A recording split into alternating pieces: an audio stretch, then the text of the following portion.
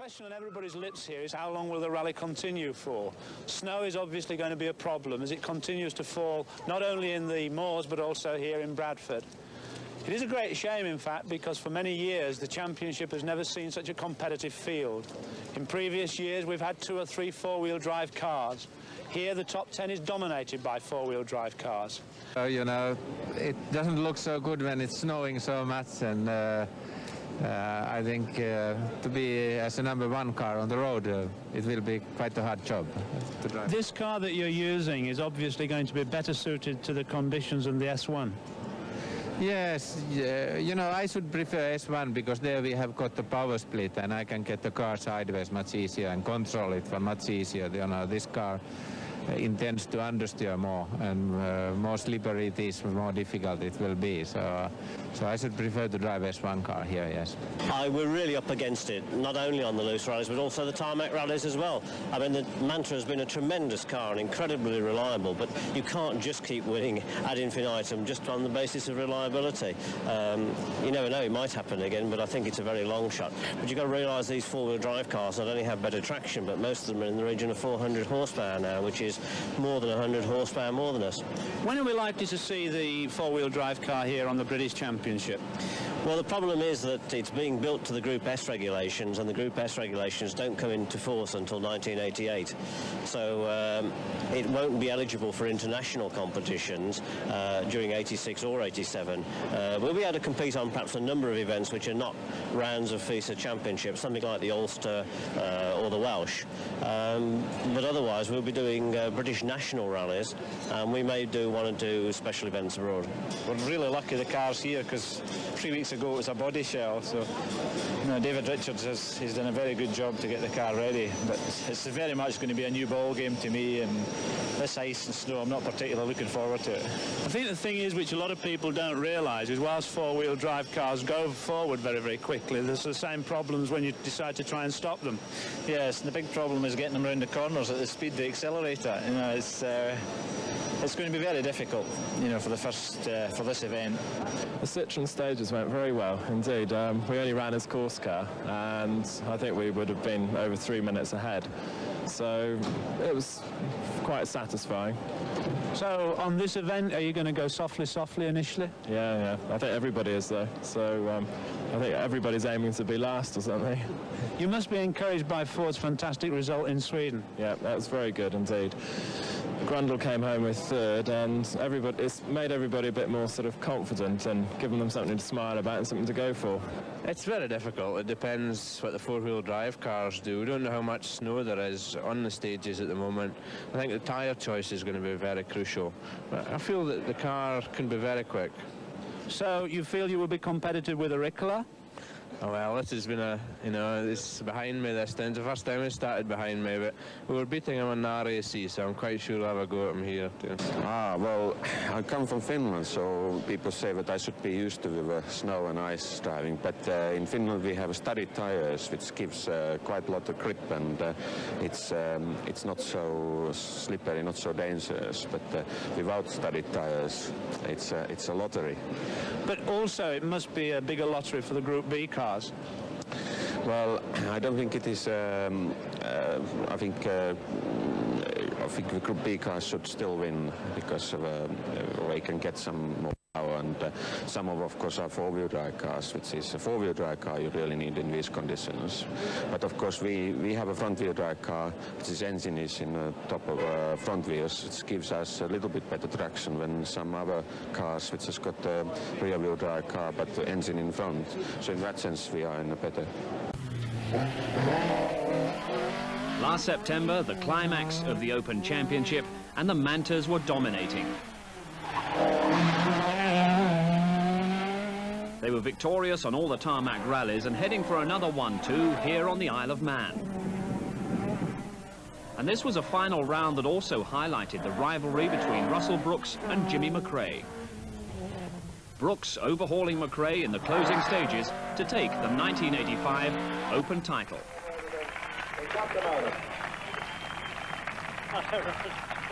5 months since Russell Brooks took that title, and how the scene has changed. After the sunshine and tarmac of the Isle of Man, These are the snow-covered North Yorkshire Moors, venue for the National Breakdown Rally, round one of the 1986 Shell Oil's British Open Championship.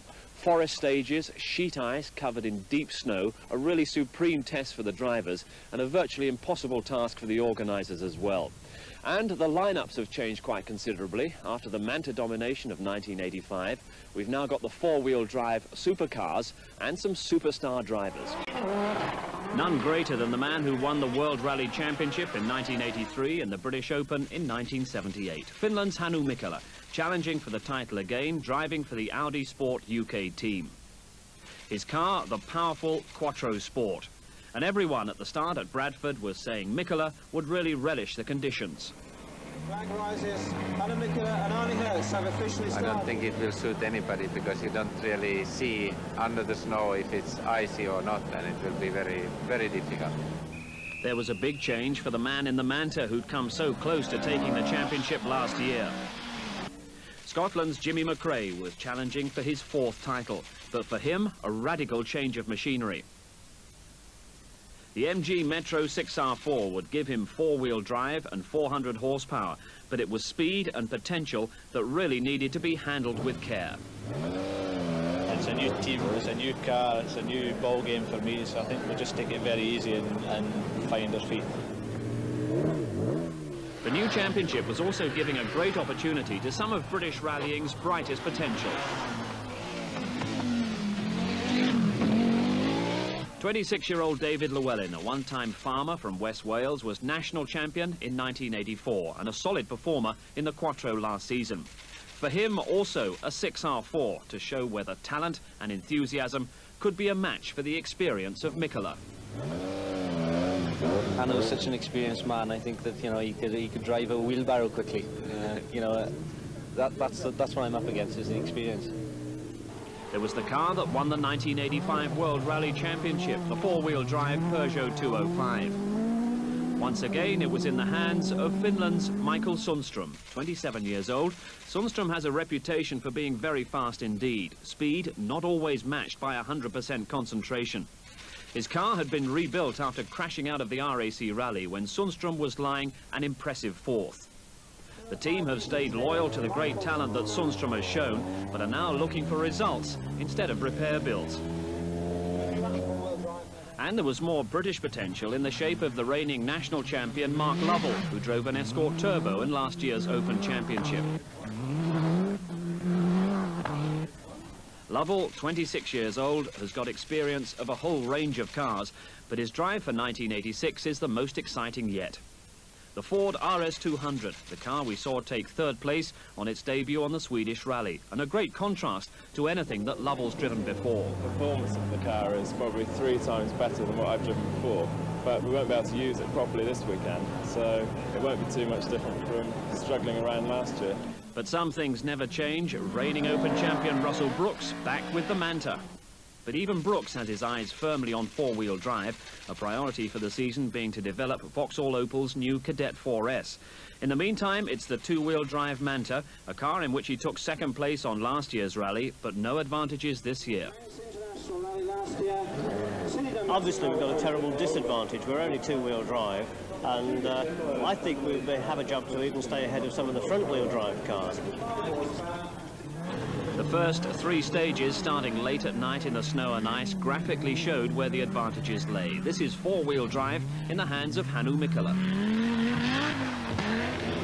Now rear-wheel drive, Russell Brooks.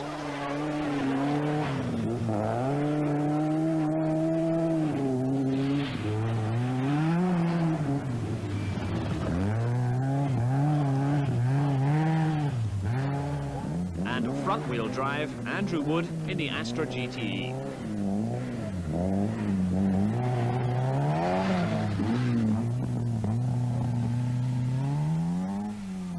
So the rally underway in the bleakest of conditions. It's now the small hours of Saturday morning, the first service area high above Sutton Bank.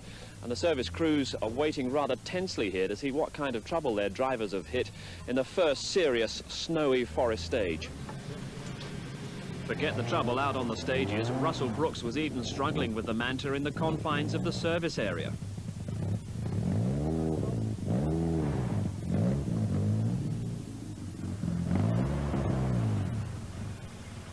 Russell, even parking the thing is hard enough. Are your worst fears confirmed?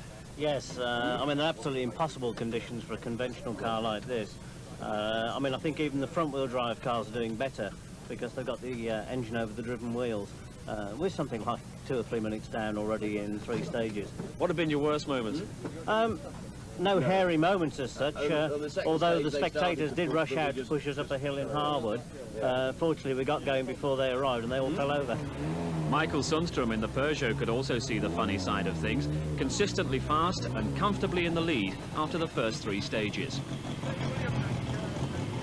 What was the last forest stage like for you? Oh, it was very slippery and plenty of snow, and we took it with care, so it was second fastest there, but we're still in lead, so no problem. Well, I think you're enjoying the conditions a bit, aren't you? Oh, yeah.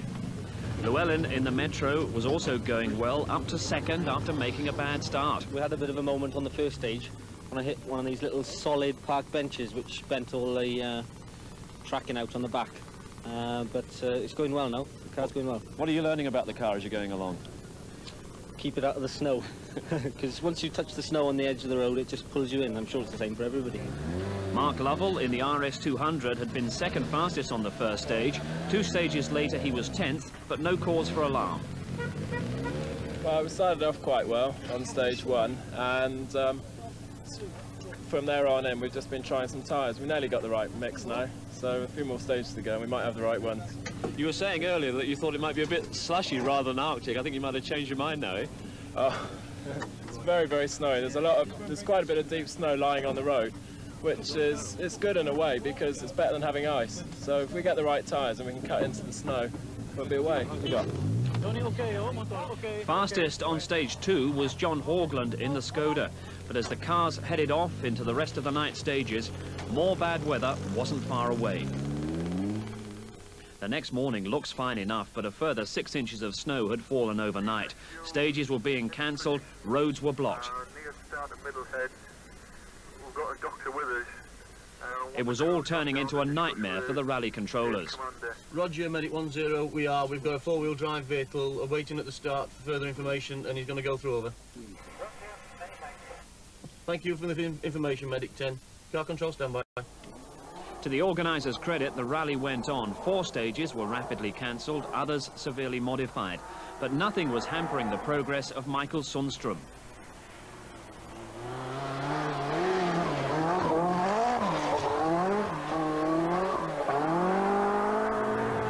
The speed may look a little ponderous, but remember, unlike Sweden, there are no studded tyres allowed here. By the end of the 12th stage, Sundstrom had a lead of almost 2 minutes over second-placed Hannu Mikkola.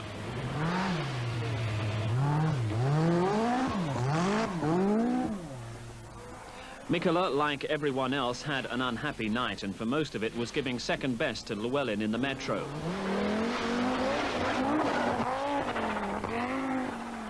Now in the dawn, he'd moved up to second and was starting to match the pace of Sundstrom.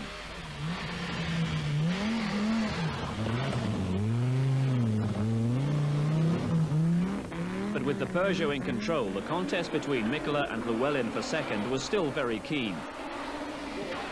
Llewellyn, who likes to attack, having tiptoed his way through a night of quite appalling conditions.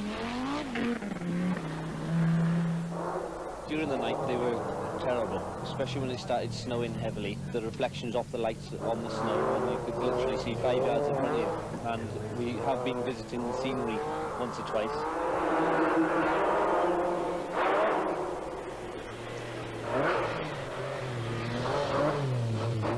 Llewellyn third, but only 20 seconds behind second place Mikkola. In fourth, Jimmy McRae getting to grips with the Metro after a poor start. The Group A contest, Pentti Airikkala in the Astra GTE. Andrew Wood had initially led Group A, but went off in Giesborough and lost 10 minutes, and Airikkala would inherit the Group A lead. Russell Brooks maintaining the pride of the 2-wheel drive contestants with 4th place.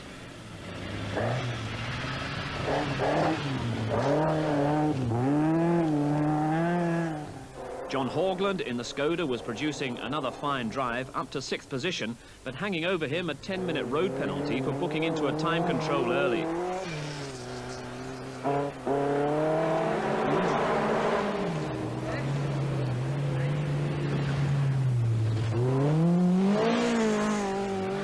Mark Lovell had to reverse out of one stage after spinning the RS200, but he's recovering, getting quicker and up to 5th. At this point, Lightwater Valley, 8 stages had been cancelled and the rally was running approximately 90 minutes late. But Sundstrom in the Peugeot was still 2 minutes ahead of the field, the Finn apparently heading for his first big win. That's how it seemed, but just around the corner, disaster. Michael, all a bit of a mess. What exactly happened? Oh, we began to spin there with the car, and I tried to straight up it, and we hit the tree. That's all, and that's the end. Bad luck, because you were looking so much in command, weren't you? Yeah, it was 2 minutes in front of Mikkola, so. But things like that can happen even then. What was the problem? Do you feel that at this stage a little bit faster after all the caution in the forest? The thing was that the rear wheel came down on the field a little bit, and the car began to spin. It was very slippery in this corner, and great disappointment. Yeah. Bad luck. So for poor Mikael Sundstrom, once again a momentary loss of concentration and a good result had gone. But he certainly proved his pace and potential for the rest of the season. But one man was showing that in these conditions there's no substitute for experience.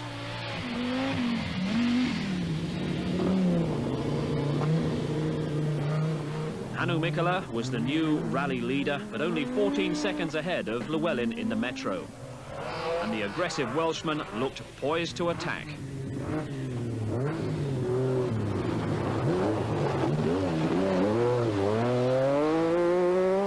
When is the best place to attack in these kind of conditions?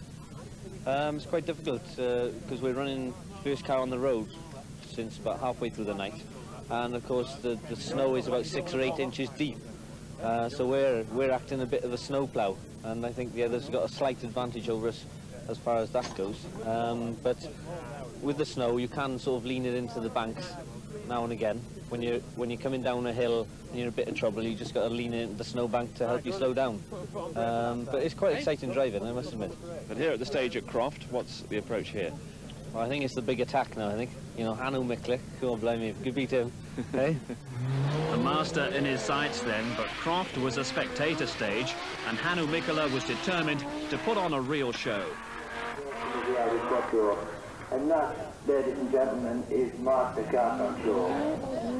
Mikkola had won this event in 1980, 82 and 84 and was demonstrating why he was favourite in 86.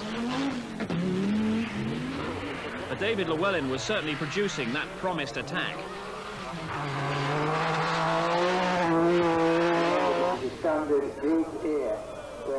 Here at Croft, he matched Mikkola's time, the lead remaining at 14 seconds. You'll notice the way the small Metro is able to accelerate between the corners. Equally fast and equally spectacular, Jimmy McRae, now in 3rd place. Once again, the significant thing is the very narrow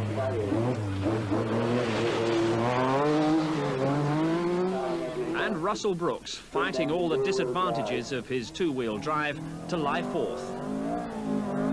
Of course, these cars are still more fun to watch, For John Haugland in the Skoda, the threat of a 10-minute road penalty has been removed and he's lying 5th. Another great performance from the small car, but soon he'd retire with a rare blown engine. Mark Lovell was getting faster all the time in the RS200. 4 seconds off the pace at Croft, Haugland's demise would move him into 5th.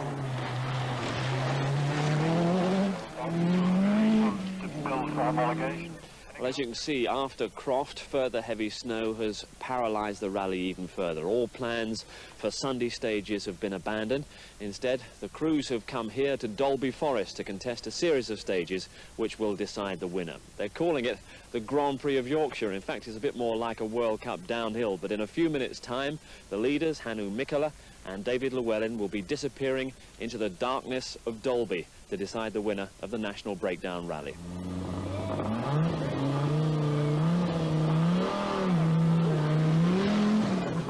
Mikkola off the line, no doubt sensing the pressure of the charging Llewellyn.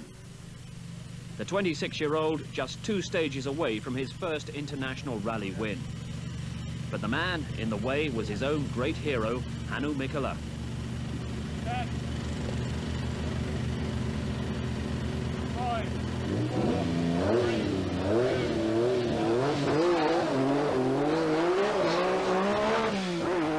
Llewellyn's response was electrifying. On the first Dalby stage, he was 26 seconds faster. Llewellyn led Mikkola by 10 seconds. On the second, however, experience had the edge on enthusiasm. The Metro slipped into a ditch, Llewellyn lost 20 seconds, and the scene back at the finish in Bradford was a very familiar one indeed.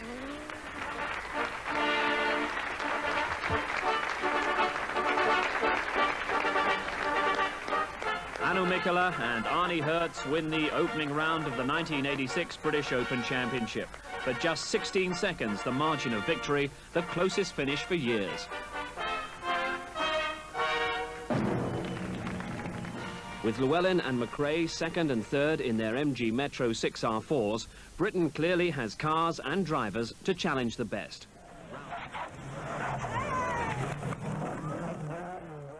Ready to finish a Circuit of Ireland, though? Well, that's the big problem, I suppose. We don't really know.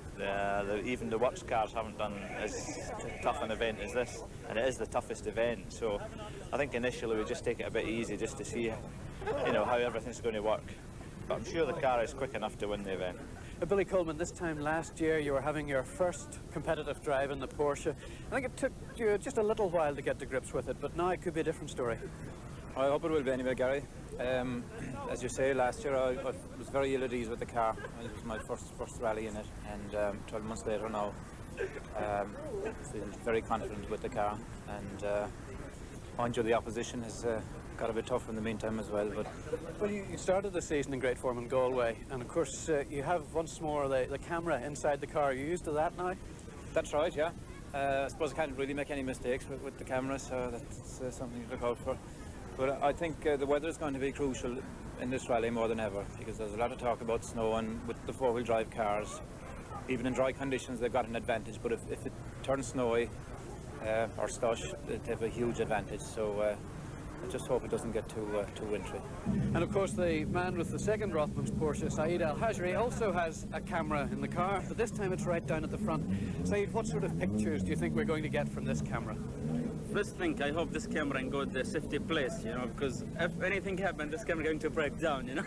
You'll have much time once you get onto the stages, though, to make any telephone calls? No, I want to make sure it doesn't ring during the action either. Well, so far this morning, the only panic has been the late arrival of Austin Mikael, whose Opel Manta was very late in arriving at the embankment. But there's no time control here, he didn't incur any penalties, and there doesn't seem to be any real problem. So the scene is set for the Circuit of Ireland 1986. Now we're waiting for the start. Miss Northern Ireland flags away the world's most successful rally driver, Hannu Mikkola, in the Audi Quattro S1.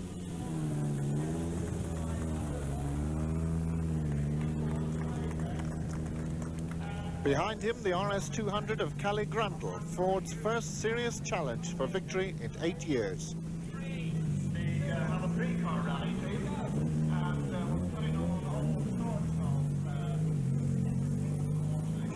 Then last year's winner, Jimmy McRae, this time in a Metro 6R4. He could equal Paddy Hopkirk's all-time record of 5 wins by Easter Tuesday.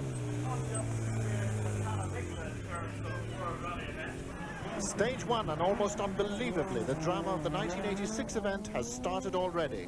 Grundle, not Mikkola, is the first car through. Jimmy McRae follows, bedding his new car in gently, but still deceptively fast.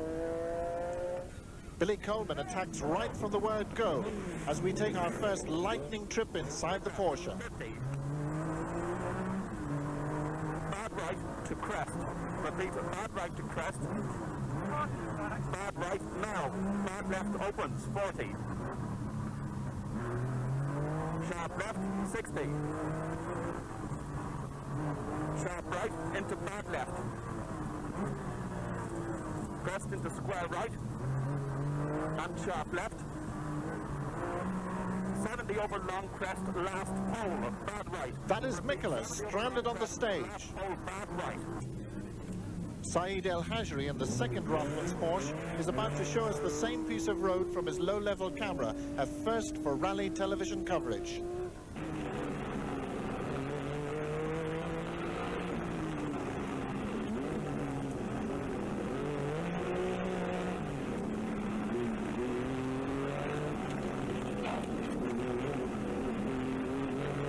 But back inside Coleman's car in stage 2, we come across a greater problem. Kelly Grundle's Ford is parked in a gateway. From above, we see that the driver is left with no choices. There are spectators in the road.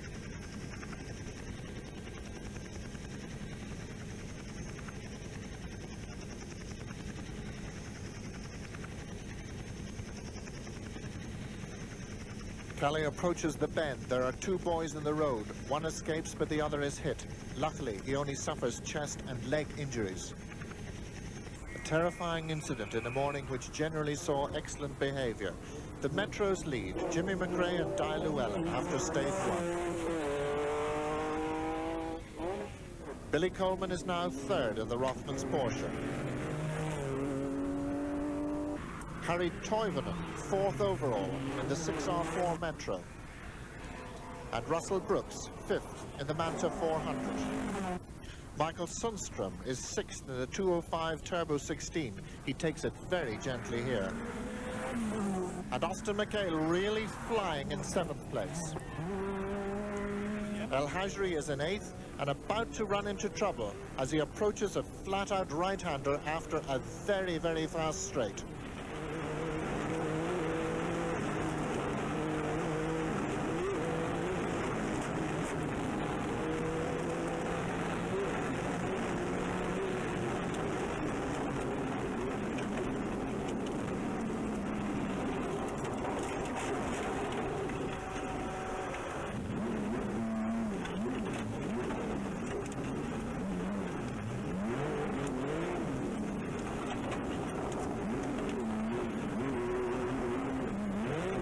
Well, do you still want to be a rally driver? Miraculously, the only damage was to the lights and the rear bumper. Mark Lovell in the more fortunate Ford heralds the arrival of Mikkola, who is desperately trying to stay in the event. You've had quite a bit to do to your car. Yes, you know, we had a clutch problem. The other of those main cylinders got stuck, and it took quite a while for me to get it loose on the stage, so we lost 14 minutes. Problems are normal in rallying, but the shattered windscreen of Kelly Grundle's car signified a much deeper despair. The accident was unavoidable, but now the Swedish driver has to unscramble his agonized thoughts and go back into that competition.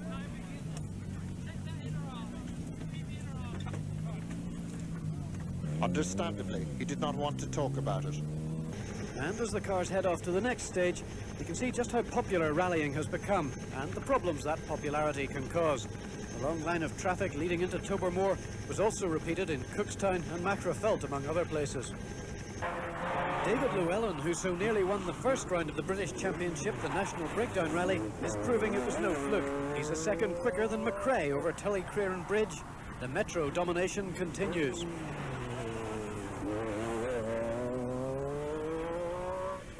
Sundstrom will tie with Coleman here, 3 seconds slower than the leader. The Irishman can take comfort in being the best placed of the two-wheel drive cars. Russell Brooks, in the ultimate development of the Manta 400, is now heading towards his favourite North Antrim stages. And Austin Mikael in the so-called welterweight Shell Opel Manta must be happy with his 6th place at this stage of the event. But if Hannu Mikkola is going to retain his championship lead, it'll mean driving at 10/10ths for the next 4 days. Quattro certainly moving at a cracking pace. Kelly Grundle, now with lights ablaze, is also trying to make up for lost time. But by the time Louise Aiken-Walker arrives, the weather has worsened and her Nissan 240 RS is caught out on the wrong tyres. Russell Brooks, the Glendon stage, is a home from home. It was where he took the lead in the Ulster Rally, and again he is fastest over it this time. The Mantas seem to revel in it. Austin Mikael is almost over the edge in the Shell Oil Steeler Opel Team Ireland car. And the charging Mikkola, lifting a wheel as the 500 brake horsepower goes down on the road with the Audi Quattro. 58th place after his troubles in the early stages, and the Quattro is eating up the lower numbers.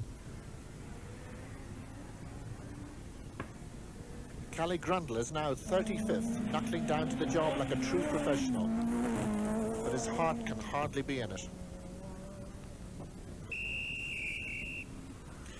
Next, the ever-exciting Pentti Airikkala, leading Group A. And no wonder.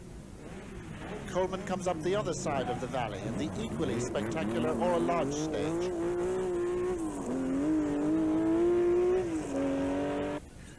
Even if the scenic glens of Antrim are not at their best, there's plenty of good vantage points. The hairpin at Ora Lodge is not the place to be stuck in second gear, and that's Mark Lovell's problem. Mikkola seems to ascend even quicker than the descent. He will make up 6 places in these 9 miles to make him 19th overall.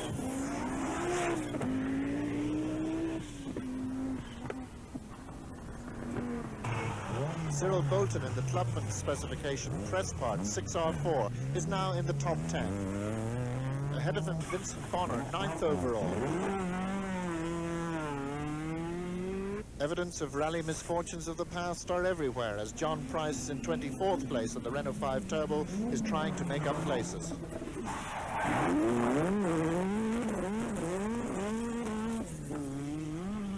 Then come the two 240 RS Nissans belonging to Englishman Simon Davidson and Belfast driver Dan Daly.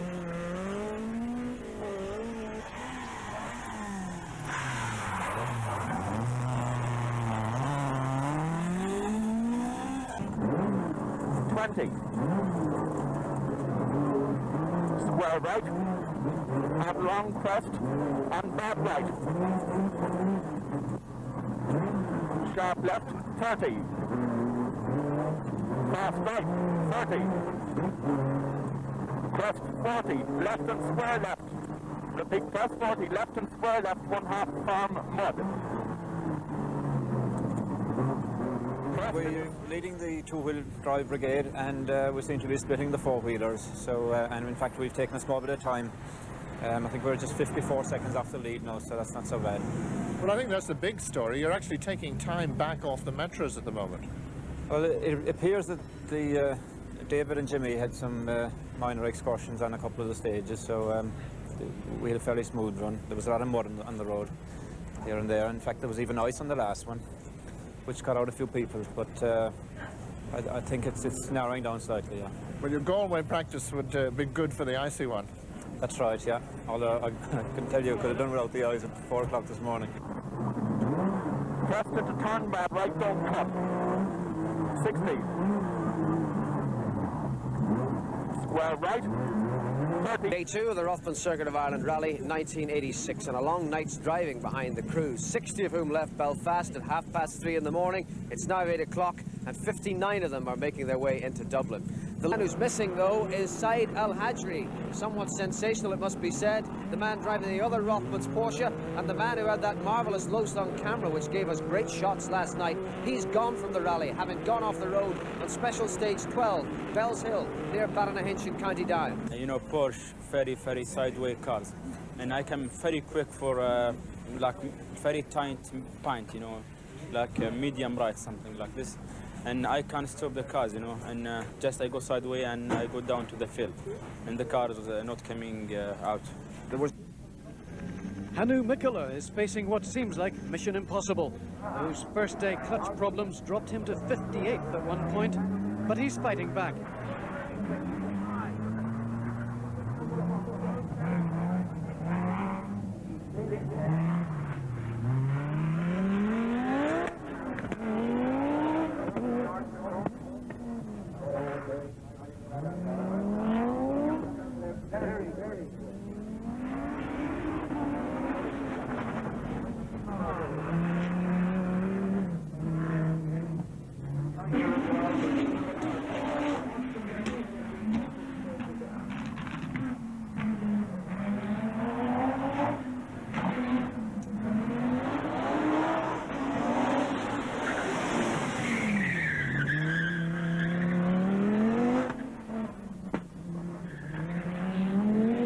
Quattro is fairly crackling along, but is it a case of for whom the bell tolls?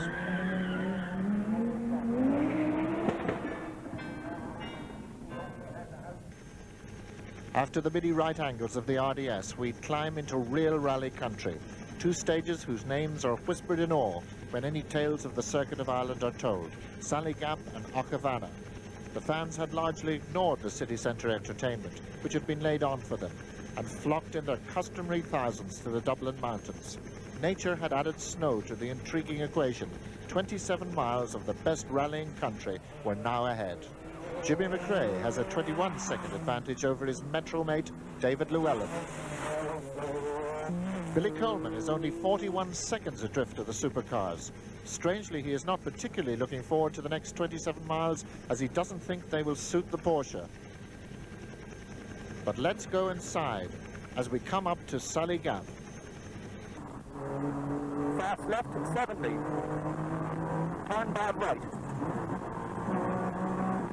Between turn bad right to sharp left, 70 kink. Left 30, slow right 40.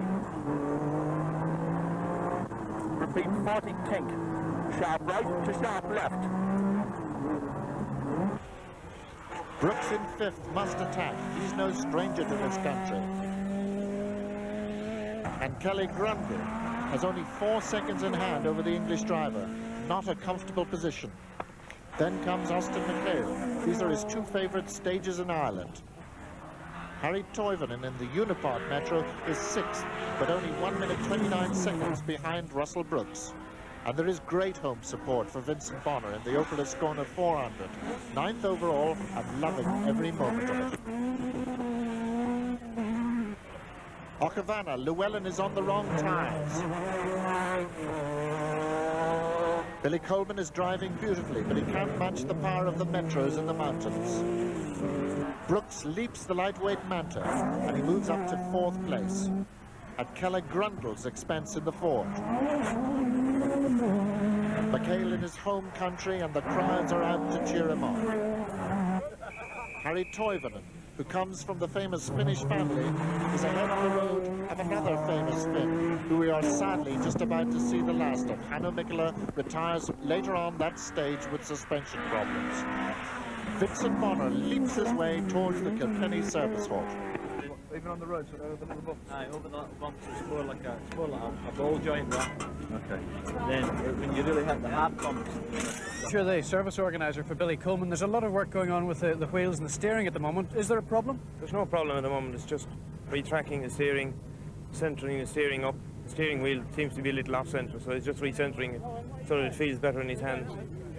The weather has turned a bit nasty now. What sort of tyres are you going to give him for the next stages? We're going on a combination, wets in front and intermediate rears, as a combination to suit all conditions.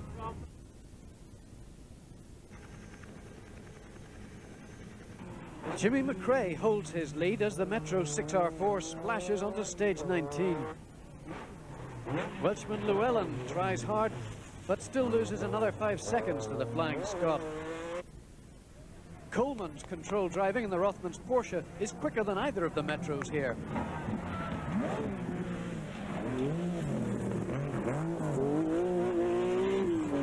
But Kelly Grundle is the quickest of the lot. Stage 20, Portlaw. Cars are heading back to Waterford. Llewellyn is trying to dust off the opposition. Billy Coleman goes through, but the car is sounding rough. 3-time circuit winner Russell Brooks is having a trouble-free run in the Manta. But Coleman has a definite problem at the back of the Porsche. Slow puncture on the right rear. Yeah. Long mid right. 300. Press 30. Quick right. 300. Yeah, 300. Right flat over crest. 80. Slight right. 200. Crest 1/2. Mid left tightens. Maybe wet. 30. Fast right opens. 300. Vincent Bonner also has his hands full in the Opel Ascona 400.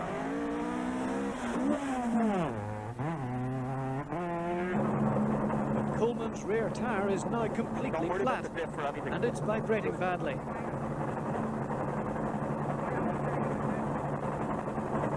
And the wheel is taken. The wheel is taken. Go on, behind that. Keep going.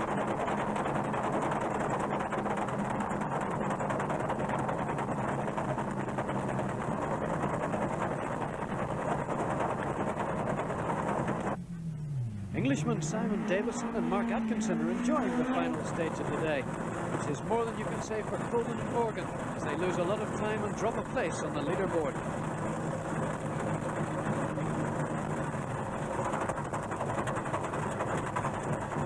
Well, isn't that a shame? No, I know that. My God, the last stage into Waterford is bad luck for us, isn't it?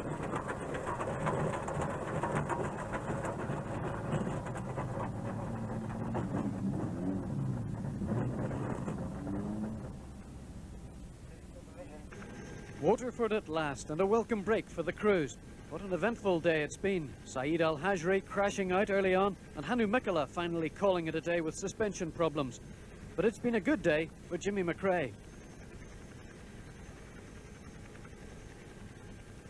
We've had no problems today. We seem to have been in the right, well, near enough the right tyre at the right time. Which was the one that made the big difference? Saligap, Agavana? Agavana coming down, it was very wet and we had an intermediate wet tyre, and it really paid off there. Hopefully tomorrow I'll make some correct tyre choices and Jimmy won't, so we'll be able to grab a bit more time back off him. But as you say, they are very fast stages, and the Metro has got a good top speed, so it will suit the car very well. Apart from tyre choice, there's been no other problems? No, it's been going very well. The car has run perfectly. We've had a few small brake problems, but nothing more than that. Billy Coleman, it was all going perfectly until just before the village of Portlaw in the last stage. That's right, Tom. We had our annual Saturday afternoon puncture coming into Waterford in the last stage. Not as bad as last year, but it's cost us about 4 minutes. So it means that we're now fourth. We dropped one place, and I think we're about 5 minutes off the lead, and we had been just over one. Well, Louise, it seems to have been a day of choosing the right tyres and keeping out of the slippery bits. How's it gone for you? Well, I think we've just run an intermediate all day because it's a little bit muddy on the corners, so we're just playing safe at the moment. Well, now, of course, you're years ahead almost in the ladies' prize, but it's not really the ladies' prize you're interested in, is it? No, we're having a good battle with this man in front here, Vince. We're surprised to be in the top 10 at the moment because since we have left Belfast, we have nothing but problems with fuel starvation, and as we're coming on down, the country is getting worse and worse and worse. We're trying to eliminate it. It's very, very hard to get the problem now. Time rapidly running out here in service at Waterford. Mikael Sundstrom. Yeah, we had to change the gearbox now, the complete gearbox, and it seems that the mechanics do very, very good and quick work because they have worked only 50 minutes and now it seems to be ready in maybe 2-3 minutes. So you've had fuel starvation problems really throughout the rally so far? Well, since the second stage, since Belfast, we have had this problem. And they're trying everything and anything, but they just don't seem to be able to get it, you know? Who have you got in service crew? Because I see a familiar face behind you. Yes, Sidney Meek and the boys, they're looking after the car since we started. And they've called on now the Opel people to have a look at it and see what's, you know, can they do anything with it, you know? Looks as though it's one of those things that we'll probably find out about one stage to go or something like that. We're on stage 24, Dunmoon, high in the hills above Villierstown in County Waterford, John Tracy country. This Circuit of Ireland rally, this marathon, has not yet run half its course. Could the sting yet be in the tail? Interestingly enough, when leaving Dungarvan, the service area there, Austin Mikael, with a smile on his face, said, this rally's only just beginning. Jimmy McRae probably wishes it was over, with him as winner, of course, but those clutch problems are getting worse. For David Llewellyn, it's a chance to snatch back the lead, and he's closing all the time.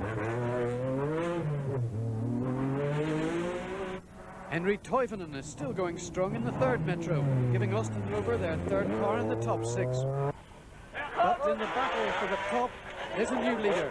Llewellyn has overtaken McRae, but success seems to have made him a little twitchy.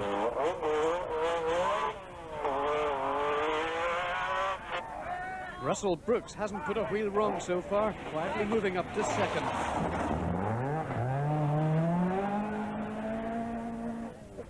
McRae is back in third, and he's stuck in second gear.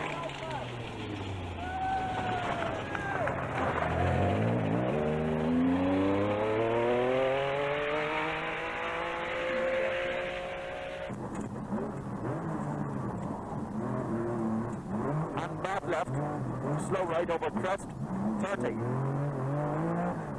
Bad left here, slow right over crest, 30. Sharp right opens, 100. Mid left, 100 kick.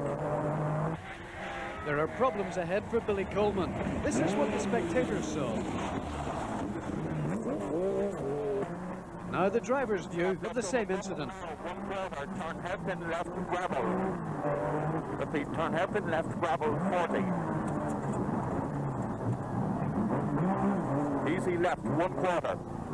But within seconds, Ronan Morgan and Billy Coleman are flying again. Repeat, quick left, 300. Crest flat, 200, kink over crest. Easy right, 400. Repeat, easy right, 400.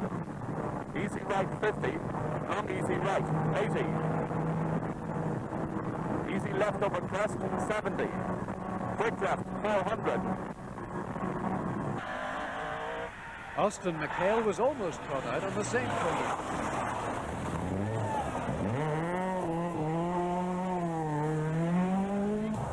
But Simon Davison's Nissan 240 RS was completely sideways. Pass right and crest forest. Easy left, 100. Meanwhile, further into the stage, there's another change of surface for the drivers to contend with as they find snow lying in the Knockmealdown Mountains. So far today, there's been heavy rain, light rain, sunshine, and now snow. Could be a service manager trying to pick the right tyres to cope with all that. Start right, open. And left right, slow left. Left right, slow left. Into sharp right, keep left. 50 kick. Easy right, 50 kick. Cross and slow right, stay in. Slow left, 50 kick. Slow right and fast left, stay in. 80 kick. Mid left, mid right, 70 kick. Half up right. Fast right, 1/2 kick. Big left or right, half right, 1/2 kick. Mid left, 80. Due to McRae's problems, David Llewellyn is now without pressure for the first time in the rally. But Russell Brooks can never relent as he fights against the advance of technology. And Billy Coleman, who continues to fight as only he can to make back lost time. As he descends into the Nair Valley, this was ironically replaced yesterday. Vincent Bonner is a much happier man. As others fail, Vincent rises up the top 10. Also climbing are the more standard cars like Stanley Orr's Toyota. Billy Coleman's Porsche may not be pretty, but fortunately the effect of the crash is cosmetic rather than structural. Mark Lovell is getting closer and closer as the Englishman takes full advantage of his trouble-free Sunday run. The long hours on the road are beginning to tell.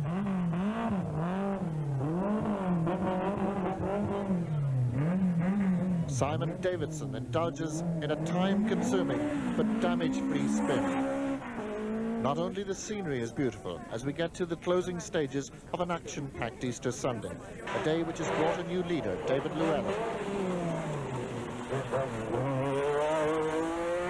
Russell Brooks leads the two-wheel drive cars in second place. And Jimmy McRae, with a new gearbox, charges back with 3 fastest times to third place. One young rally fan just doesn't want to hear about Coleman's misfortune. The Corkman is now fourth, and his gearbox is crying enough. Mark Lovell's confidence grows by the mile. He has moved from 8th to 5th today.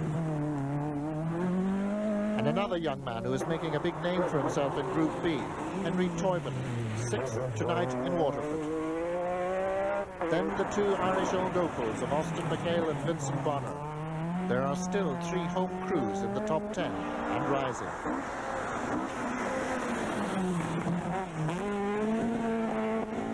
We now join the closing chapter of day 3 of the Circuit of Ireland Rally is providing high drama here in the Rothmans Pen in the service halt.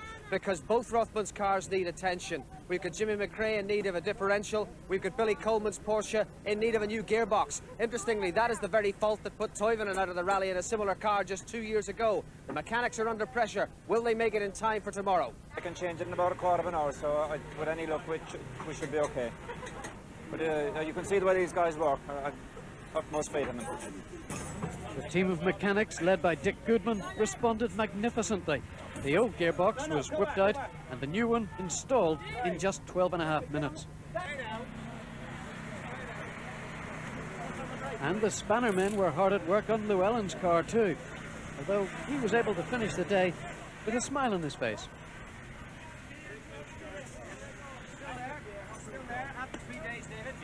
Sorry? Still there after 3 days, going well? Yes, Jimmy's had a bit of bad luck really today. Gearbox problem and a puncture on the stage, stop and change it, so that's put him like 7 minutes behind us, so we're feeling good there. What's the... Coming round the mountain of Slievelemont, the leader. These right-angular bends suit the Manta. But there are reports that Billy Coleman has a misfire. But we can't detect it here. Jimmy McRae isn't making any great inroads on Llewellyn at the moment. But here's the story of the day so far. Mark Lovell is closing rapidly on Coleman, and the new Ford is hungry for 4th place.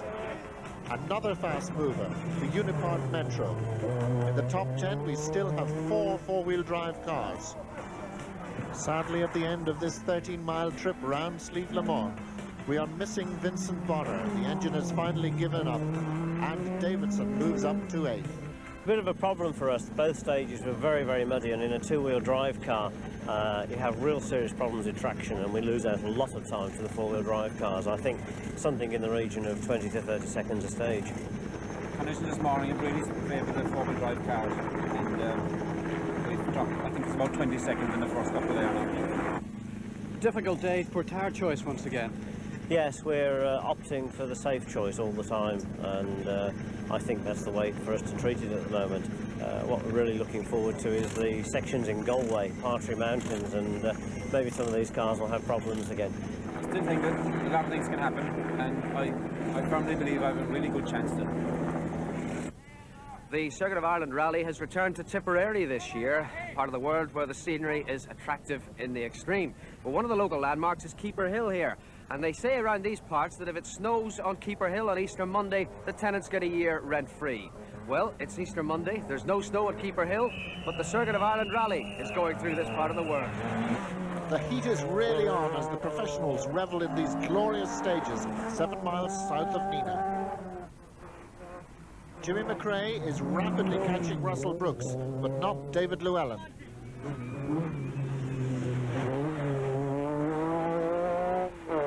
But that misfire in the Porsche has cost Coleman 32 seconds over Brooks in the two-wheel drive battle. Lovell's progress is electrifying in the Ford. The current British national champion is now 9 seconds behind Coleman in 5th place. Harry Toivonen's excellent run is now being hampered by electrical problems, and he arrives at stage 34 in quite a flap.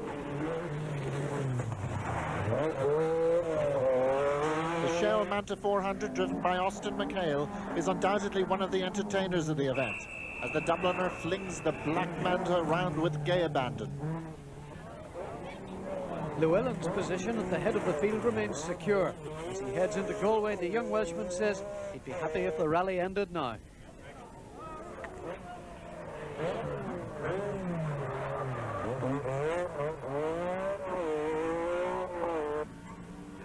Russell Brooks has been driving brilliantly throughout the day, holding second place in spite of a painful hip injury. His team manager is searching Galway for a physiotherapist.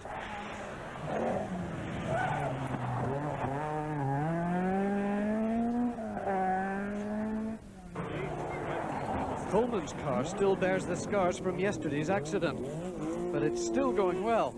However, the final stage of the day is another of those hairy moments.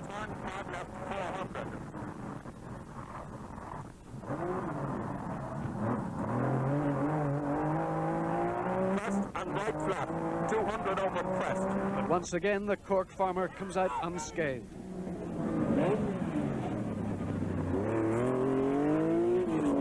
I understand you had a bit of a problem and you were seeking physiotherapy. I don't know what it is, but I woke up this morning with a terrible pain in my backside. And it wasn't Mike Broad either. Coleman is in 4th place, and a very popular 4th place, of course, but you've had a few problems. Mostly small problems today, George. The big problem we've had, of course, that bloody puncture 2 days ago, and no matter what I do, I can't seem to make up the time. We had a bit of an accident yesterday, which, of course, was in desperation, trying to make up 4 minutes, which is not easy to do.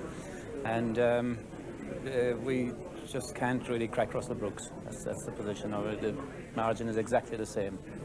We've done 6 stages since Waterford, and literally every second one he's beaten us, we've beaten him, and never more than 3 seconds in it, so not a lot you can do in that situation.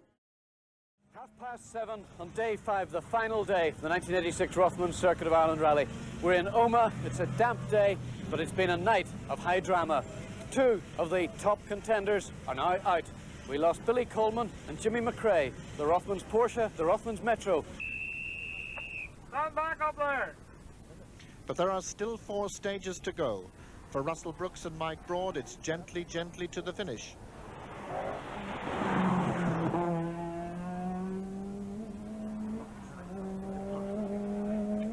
But for Austin Mikael and Mark Lovell, these stages will decide 3rd place. On Oralodge and Glendon, the Dubliner responds magnificently to the challenge. Despite a missed gear change here, he has stemmed the avalanche of time. Mark Lovell continues to close, but not at the rate he had prior to Ballymoney.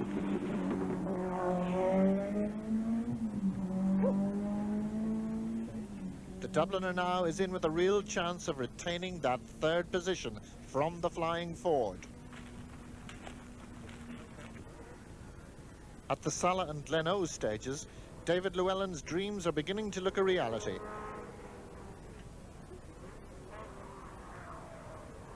And Austin Rover are proving an enormous point about the quality of their product.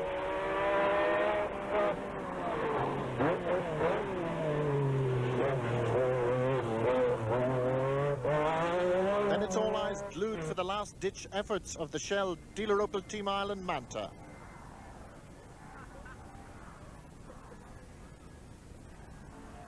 Mikael, after 24 hours on the road, is calling on his last reserves.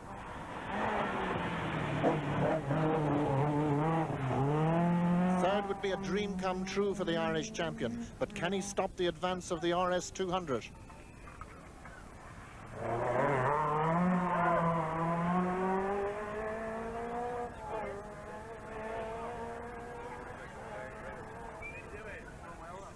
Now it's Lovell. After 650 stage miles, only 23 are left, and Mark has to pull back a further 47 seconds. That's over 2 seconds a mile. Has the Ford that much of an advantage? The answer is no. After 5 days motoring, Austin Mikael retains 3rd place by 2 seconds.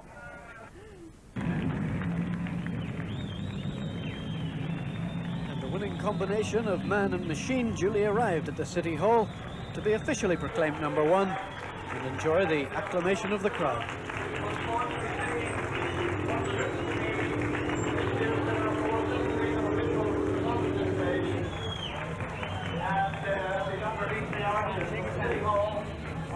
David Llewellyn, you're probably the winner of one of the toughest Circuit of Irelands ever. Thank you very much. I'm chuffed a bit. Very pleased. Fantastic day for yourself, and of course a fantastic day for Wales. Yes, it's a fantastic day for me. It's my first international win, and also for the car, it's the first international win for the car. And I think it's the first Welshman ever to win the rally as well. So altogether, I'm absolutely chuffed a bit. And by trade, I believe. That's right. Yes, I love the farm, and whenever I'm not rallying, I go straight home to the farm and help out. But is there anybody there special, or you're still a single man? There is somebody there special, but I am still a single man, just I think. And how are you going to celebrate this great victory? Lots of Guinness, I think. That would be the order. your long-term ambitions in rallying? The highest, of course, world champion. Who's to say it won't happen? To the victor, the laurels. And with the Welsh Dragon triumphant, they'll be singing in the valleys tonight.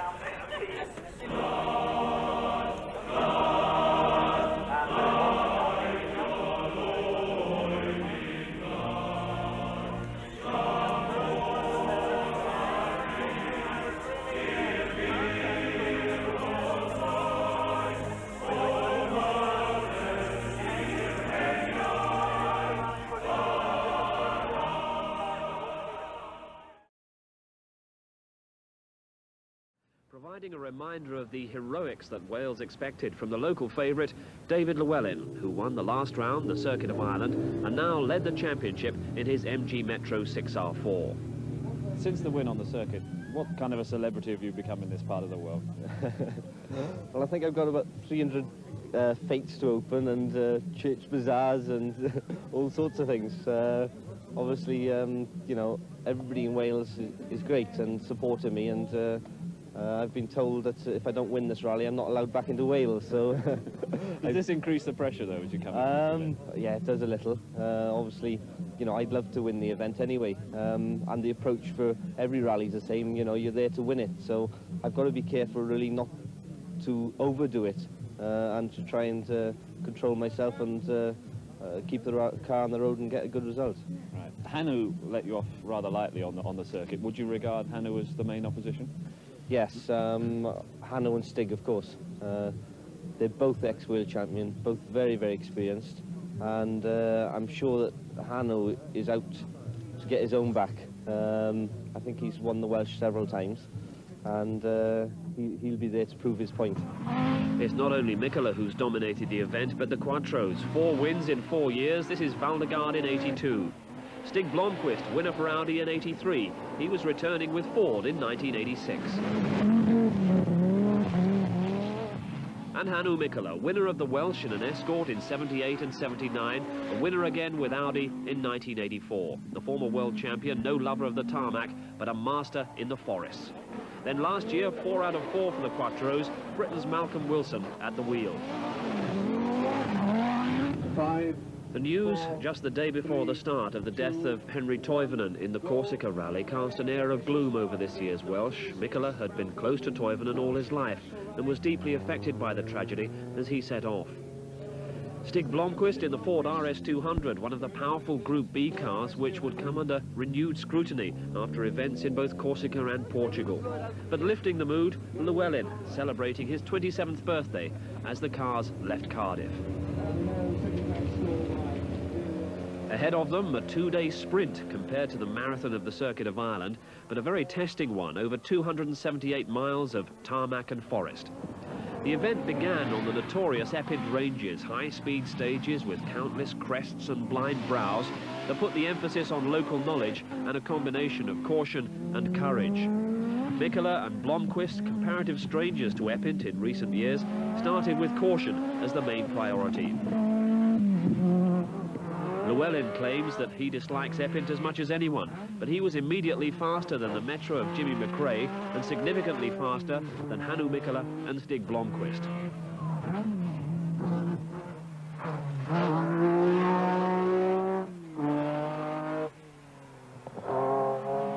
Russell Brooks in the rear-wheel drive Manta was struggling once again to keep in touch with his more powerful rivals.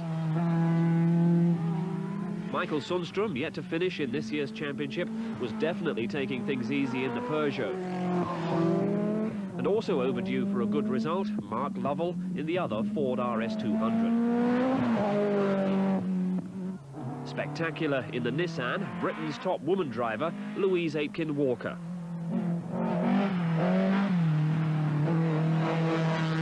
David Llewellyn, meantime, was doing more than enough to keep the demanding Welsh supporters happy, leaving a couple of former world champions trailing in his wake.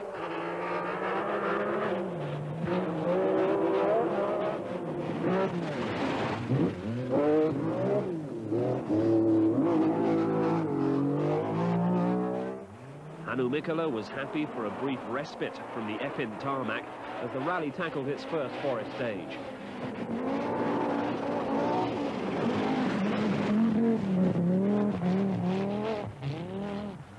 Stig Blomqvist, in his first British rally since the 1983 RAC, was also struggling to match the times of Llewellyn.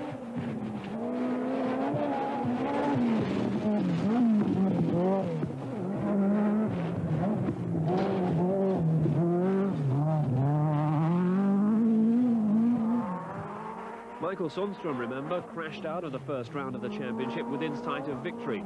Mechanical failure prevented a finish in Ireland, so he's determined to go the whole way this time.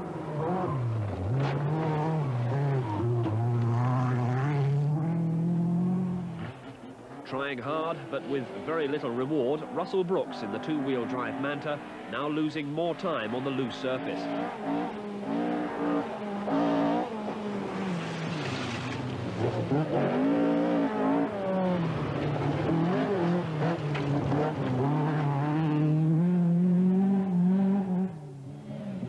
The first big problem hit Lovell in the RS200. A pipe failure puts the turbo out of action, and Lovell, desperate for a result, is limping.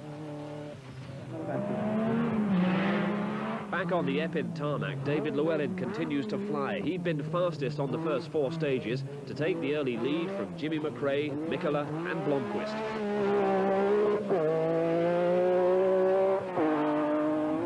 Mikkola's Audi, spitting flame as the 3 times winner of the Welsh International, responds to the challenge. And if you want proof of his commitment at this point, just look at the object swinging from the driver's door. Mikkola has taken the timekeeper's clock with him in his eagerness to fire off the start line.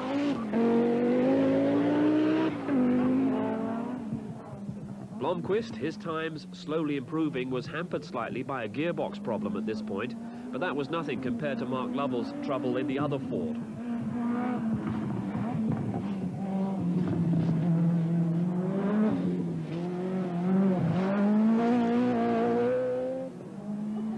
Mikael Sundstrom still in contention and still in the rally, and that's all the Peugeot bosses were asking of him at this stage.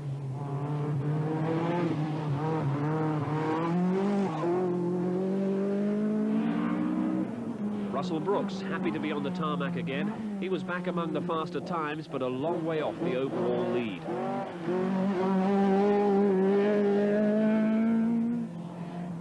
Lovell stutters along, a frustrating start for the national champion, who'd been teamed with a new co-driver in an attempt to inspire a better result. The Group A battle predictably led early on by Pentti Airikkala in the Astra GTE. But Pentti would disappear from the fray after an accident involving a spectator's car. Challenger Andrew Wood also was destined to go out after rolling his Astra.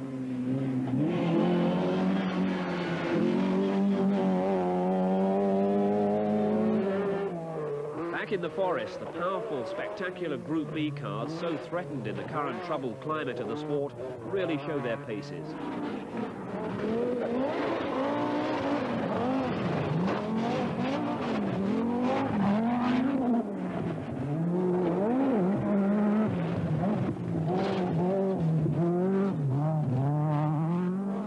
Despite all that caution, this is a last glimpse of the Peugeot of Mikael Sundstrom, shortly to retire with a punctured turbocharger pipe.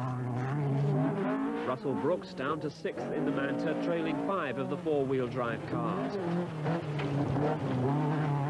And another 4-wheel drive car was closing rapidly. Mark Lovell's turbocharger problem was sorted, and his times were now matching the leaders. The new partnership in the RS200 a lot happier.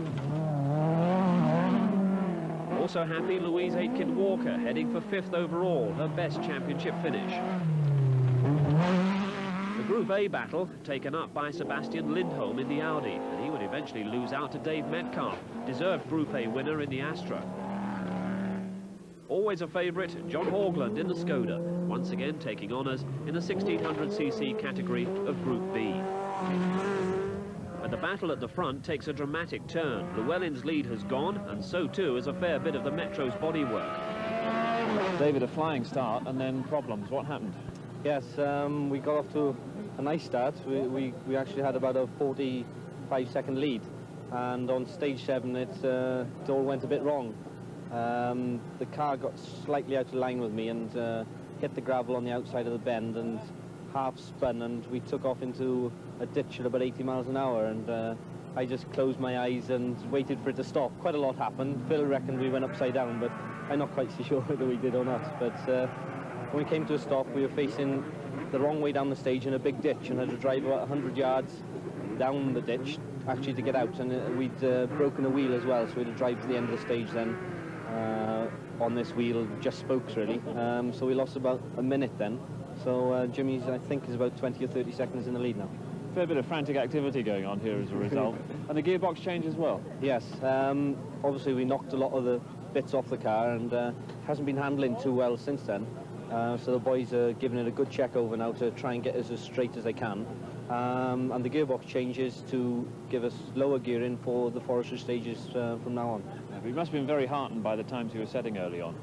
Yes, you know, I was very pleased with the way it was going, and one very small, I don't know what they call it, mistake or over-eagerness, let it all fly. But I mean, we're still in the race, so hopefully with it, the boys doing a few measurements and sorting it out, that we'll be back on the pace again. Glad to see the back of Epint, and glad to see the forest coming up. Sure. I told you I didn't like Epint, didn't I? I don't like it even worse now. By dawn in the forests, Llewellyn's patched-up car hit the front again. McRae, Mikkola and Blomqvist have been swapping the lead throughout the night. We appeared set for a tremendous climax as the man the Welsh insist is a world champion of the future tried to resist the challenge of two world champions of the past. Hannu Mikkola snatches the lead here in Dovey Forest. And Stig Blomqvist, after his cautious start and puncture problems, has been fastest on 7 stages up to the restart. Russell Brooks was struggling to hang on to 5th, the resurgent Mark Lovell closing on him all the time. Lovell's turbo problems were behind him. He'd recorded one fastest time in the night, no doubt spurred on by Roger Freeman, the new man in the passenger seat. How's the new partnership working out in the car? It's going very well, really, because it's under a lot of stress with being the first event and being especially a sprint event. We're getting on quite well, really. We've had our mishaps, though. Like what? Oh, just not being used to the sort of language that he uses and stuff that I'm used to. Right. Now, what's the task for the rest of the day? What do you think you can achieve in the last few hours? As fast as we can. With what sort of place in mind? Hopefully 4th. Excellent. Yeah. We'll look for that. Need to go. Roger Freeman doing his job of providing the urgency in Lovell's challenge. No shortage of urgency in the battle for the lead as Mikkola was challenged by a charging Llewellyn in the torrential rain of Glenafan.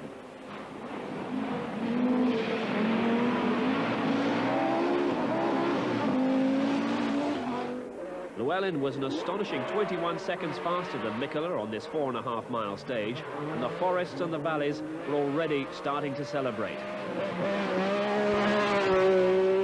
But those celebrations didn't last long. On the very next stage, Llewellyn misjudged a hairpin and launched the Metro off a 60-foot drop. The car dived down a bank into the trees. Llewellyn and co-driver Phil Short emerged comparatively unscathed.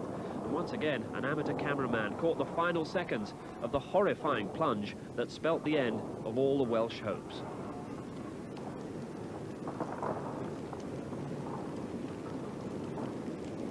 Well, basically we were going too quickly on the approach to this corner. The road was just a slight left-hander, and it was just going away from me all the time, and I thought that I was well under control, and it just sort of tightened up at the last minute before coming into this hairpin.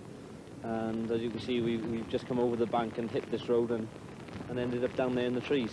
But happily that both Phil and I are okay, and the roll cage in the car, you know, saved us very well. Stood up pretty well. Actually landed on its roof, did it? Yes, the boys have actually just tipped it over to see whether they can drag it out for me to take it home. Yeah. In a box.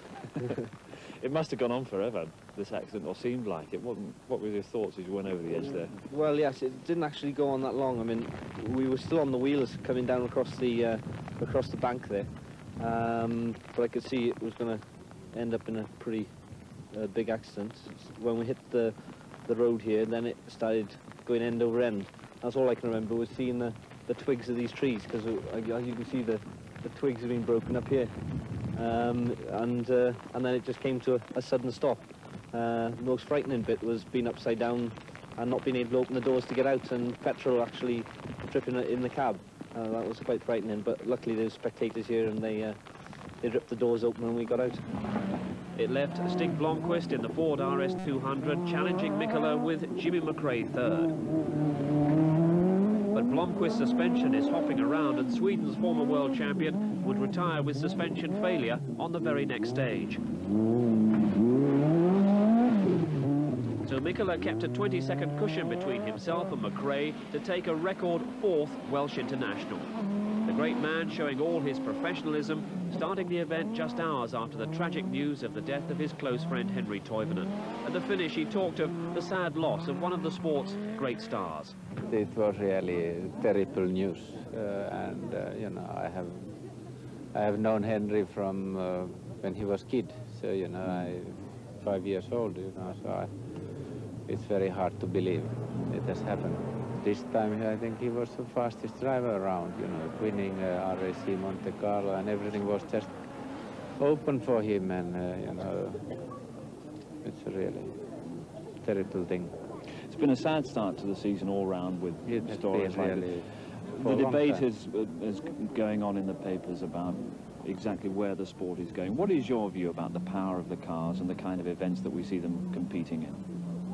Yeah, it's two problems, you know. The first one is the spectators, and we have been extremely lucky not to have any big problems and accidents before. They have been really, you know, on the cards all the time.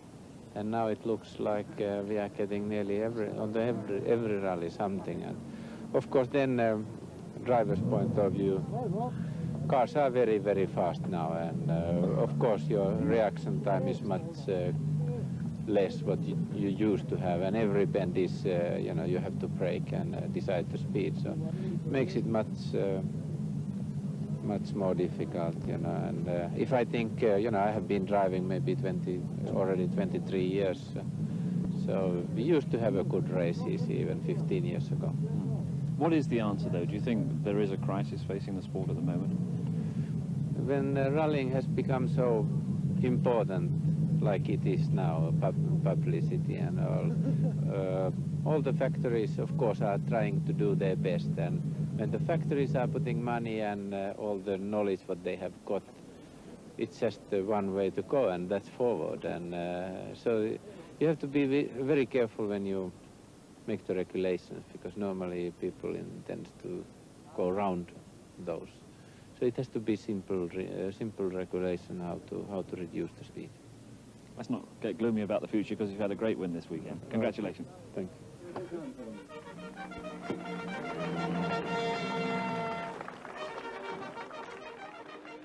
Jimmy McRae, no victories but great experience on the Scottish. He started the event saddened by what he saw as a possible overreaction to the sport's problems. I think everybody's overreacted, especially FISA and probably Audi as well. And yes, I'm disappointed in one way that Hannu's not here, because towards the tail end of the Welsh, I think we had the better of him, and it would have been nice to have beaten him in Scotland, where he's beaten me twice. But in saying that, it's one less to worry about. Another reaction to the safety problems was the shortening of the Scottish. 15 stages had been lost, and with it, much of the event's character. It has altered the Scottish quite a bit, because in the Scottish you could, you know, if you were in difficulty in some of the rough sections, you could back off a bit and try and make up elsewhere, whereas now I think it's going to be a flat-out blast right from the word go. McRae got the chance to show the flat-out approach on the opening 1-mile spectator stage in Bellahouston Park in Glasgow.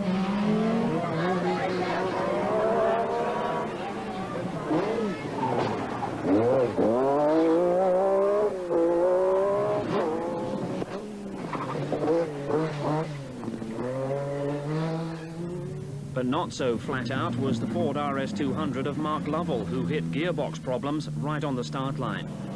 The gearbox was hastily changed, but Lovell was plumb last after just one stage. Well, we lost all the gears as we pulled in to start stage one, and we only had 4th gear, and it was quite noisy, so we had to take a very steady, bad start. So what's caused it then? Do we know? We haven't got a clue. All the testing, everything's been fine, and put a new box in for the start of this event, and it's let us down. What are they doing now? Changing the box? Yeah, they've changed the box. It's only taken about 14-15 minutes, so hopefully we'll be away, and that'll last us now the rest of the rally. Lovell was one of the main hopes of breaking the threatened dominance of a whole fleet of MG Metro 6R4s led by last year's winner Malcolm Wilson. In hot pursuit, Jimmy McRae, 3 stages gone, and McRae and Wilson are tied for the lead.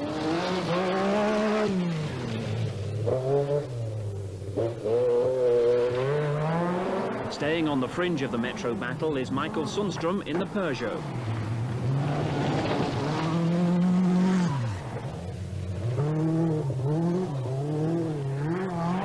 In 4th place, another Metro, and at the wheel, Per Eklund.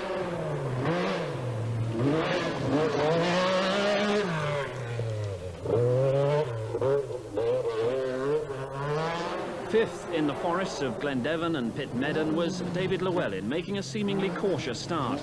Metros filled 7 of the first 8 places because Llewellyn was followed by Ken Wood, Harry Toivonen and David Galanders. But then it was the first of the rear-wheel drive cars, and what a spectacle! Bjorn Valdegaard in the Toyota.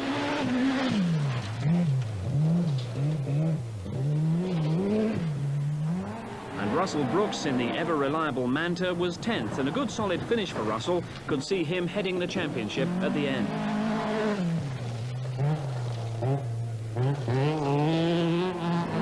Leading the Group A battle, the Astra GTE of Andrew Wood, his usual rival Pentti Airikkala right behind in his Astra.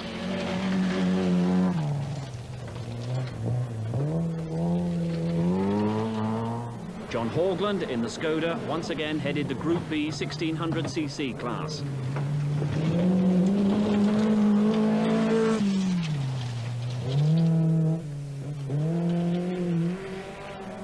And climbing his way back after that bad start, Mark Lovell already just outside the top 10 in the RS 200.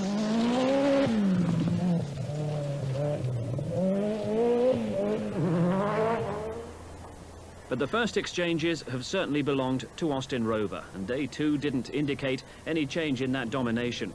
The only concerns for Malcolm Wilson had been a rear brake failure and slight overheating, but he's built a lead of around 20 seconds over Jimmy McRae. Wilson was a surprise winner of the Scottish last year in a privately entered Audi Quattro. Now returning 12 months later as a fully fledged World Championship contender, he's certainly the man to beat.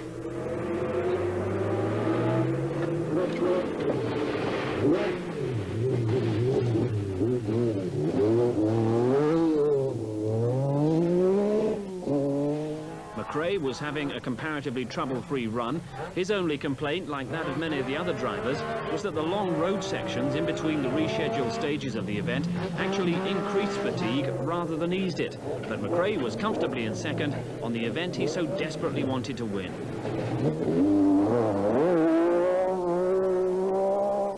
Still third, the talented but unpredictable Finn Mikael Sundstrom. Peugeot breaking the Metro domination, aided by Ford, because Lovell had now moved up to 5th.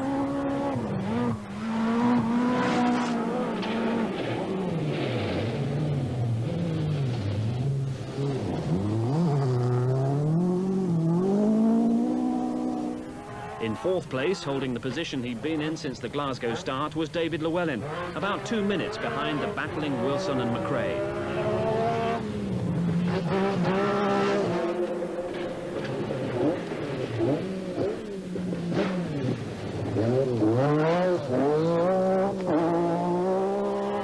But then the first hint of Metro problems to come. Ken Wood had already retired, and this is the last glimpse of Per Eklund, shortly to drop out with a blown engine. For Llewellyn, just off the pace, the problems here weren't so much mechanical as psychological.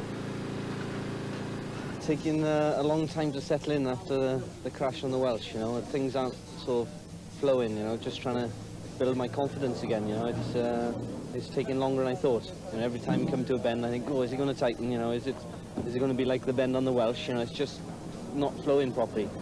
At Aviemore, second place Jimmy McRae reported few problems. A puncture, 2 punctures in actual fact towards the end of stages. It hasn't cost us a lot of time, but a few seconds. The car they're just checking over. Other than that, no problems. But the good fortune wasn't to last. On the very next stage, McRae's Metro is misfiring and he drops out After 5 second-place finishes on the Scottish, McRae misses out again, and the bad luck hands a comfortable lead to Malcolm Wilson. Second place, Mikael Sundstrom, waiting to pounce in the Peugeot. Lovell in third, and on Drummond Hill, his Welsh nightmare of a tightening left came very much alive for Neil Duggan in the Nissan.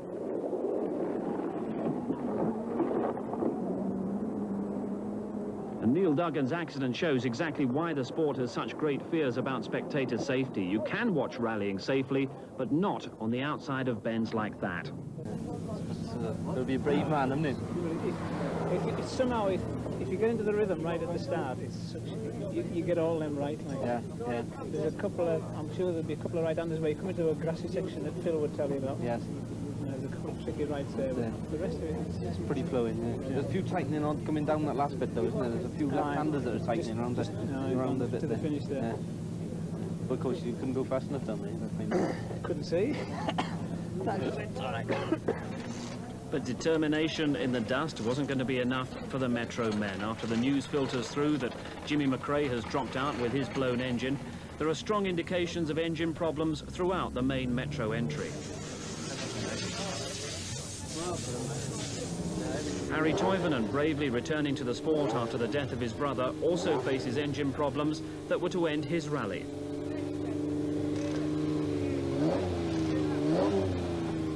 Austin Rover Motorsport boss John Davenport counts one back out onto the road, Malcolm Wilson, but David Llewellyn is needing a push start.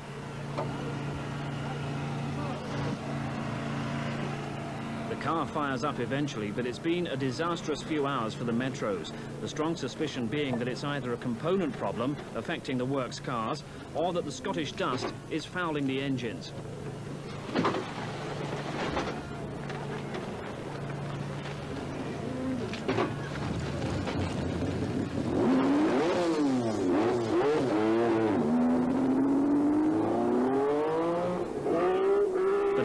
There's the consolation of Malcolm Wilson leading the rally. Up near the head of the pack, there's little dust in the air, but the aerodynamics were possibly sucking the dust into the engine compartment.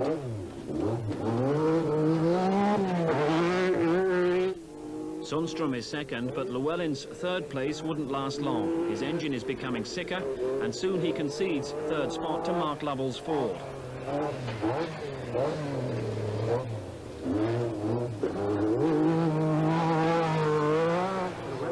And it's quite clear that Llewellyn is about to become engine failure number 5.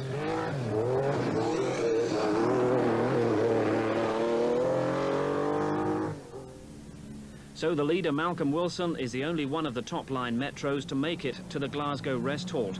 And Wilson is also showing signs of the engine plague that has struck down his colleagues.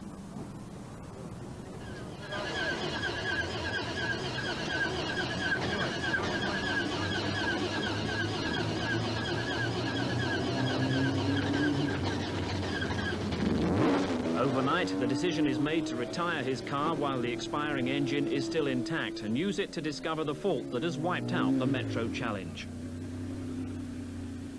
The problem with the likes of David's engine and Jimmy's and Harry Toivonen's is that those engines are actually destroyed completely, and it's very difficult to diagnose the problem. Why has it all happened at once on this event?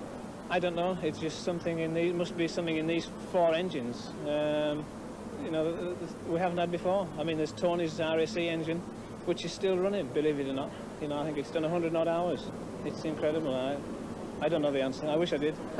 So what a change as the second leg started from Glasgow. Sundstrom really only challenged by Mark Lovell. His lead 3.5 minutes, but that's just the kind of winning position that Sundstrom threw away when he crashed out of the first round, the national breakdown.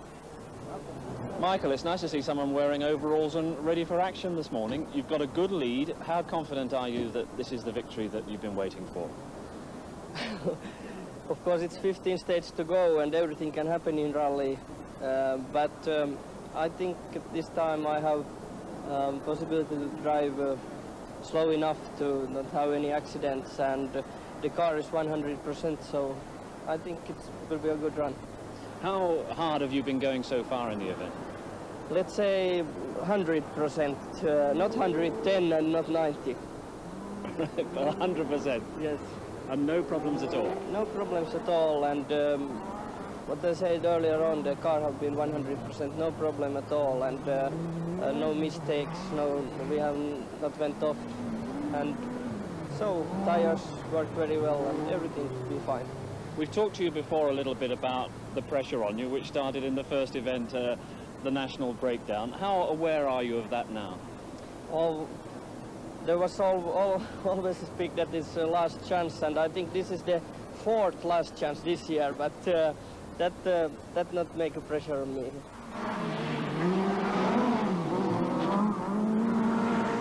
Certainly Sundstrom didn't seem to be holding anything back as he fought to keep his advantage over Lovell. The British driver, who'd been going faster and faster since his poor start, was clipping away odd seconds. But he needed to increase the pressure enough to force a mistake. Well, the mistake did come, but not from Sundstrom. This is Lovell on a notorious corner in Twigley's Forest.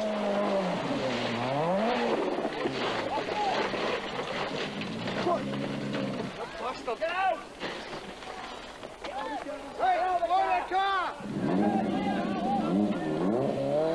Lovell's spectacular accident did little more than completely rearrange the RS200's bodywork, leaving the spectators to collect a few souvenirs.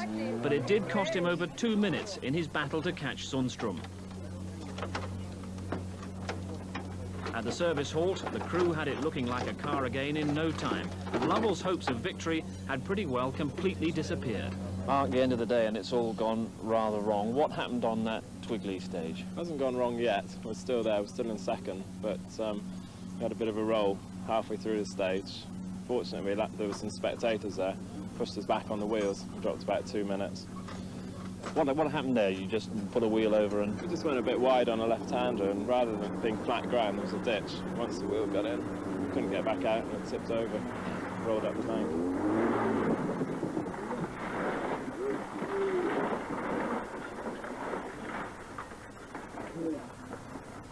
How hard were you trying there, and what sort of impression did you feel that you were making on Sundstrom? Well, we've been trying pretty hard throughout the whole rally, but I guess that our luck was bound to end somewhere, so we had to keep the pressure on Michael. It was gone off now, he's just got to get home. Sundstrom's victory journey home was through the traditional last day rain that the Scottish always suffers.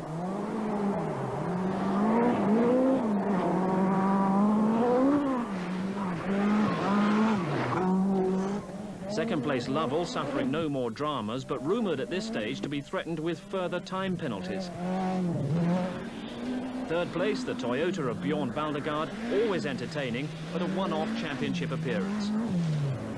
The sole surviving Metro, the private entry of David Gillanders, took 4th place. And 5th place for Russell Brooks in the Manta was enough to give him the championship lead in the absence of the leading Metros. Russell, it's hard to be happy early on a wet Tuesday morning, but you must be pretty satisfied with the weekend's work. Yes, we didn't look forward to the Scottish Rally because there were so many four-wheel drive cars and its loose surfaces, and we knew all we could do was try and capitalise on the reliability of the Opel Manta, and I think that's what we've done fairly successfully because obviously there's a bit of confusion over Lovell's results at the moment, but whichever way that turns out, it looks like we're leading the championship. Safe to say it's been a very strange event, isn't it? Incredible. I mean, if you'd asked me before the event started, I would have said with it being shortened, it would have been a fairly unexciting rally, albeit fast at the very start. But, of course, we've had so many retirements, and they're happening even now, of course. Unfortunately for the Vauxhall team, both their Group A Astra and the Nova retired only 3 stages from the end. So a rally absolutely full of dramas. What's the reason, do you think? I cannot explain it. Maybe because it's a shorter event, people drive that much faster and that much harder. And that's really the only explanation I can come up with. And here you are, top of the championship, with 2 tarmac rounds left, which must make you very optimistic about the final outcome. Well, it's difficult to be optimistic at this point because obviously the scoring system is the best 5 count out of the 6, and we've now scored on every round. And that means we're going to have to drop a score probably sometime or other. So a lot of calculations to do, but certainly I think I'd rather be leading at this point than lying second or third. In Glasgow, the pipes were no doubt meant to welcome Jimmy McRae's long-awaited Scottish victory. Instead, they were piping in Finland's Mikael Sundstrom.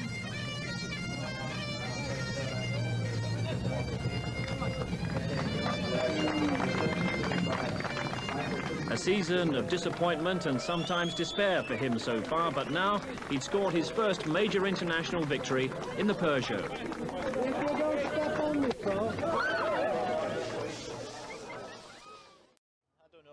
Chance. There's still an awful lot of quick people around, but the car's good, and we've got a softer compound tyre than we had in the Circuit of Ireland, so hopefully we'll be right. No problems with the engine this time? No, the engine's good. We did an event in the Canaries, and we had absolutely no problems at all, so I hope that that's going to continue. McRae full of confidence in his new four-wheel drive MG Metro 6R4. And from his success in the Scottish Rally 2 months before, Finn Mikael Sundstrom.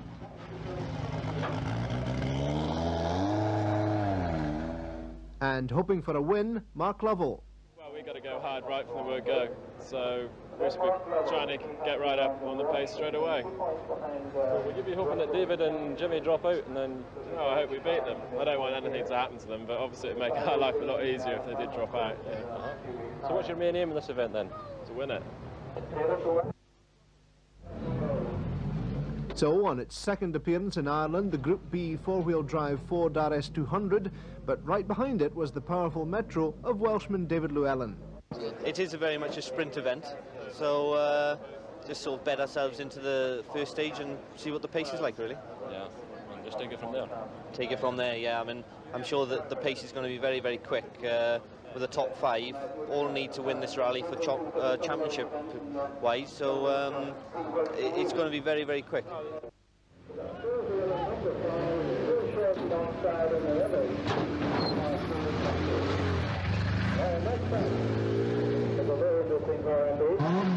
The teams lined up for the start of the special stages, starting west of the city and heading north to the coast. But what was on the minds of most of the competitors was how the new regulations imposed by the sports governing body FISA would affect the event.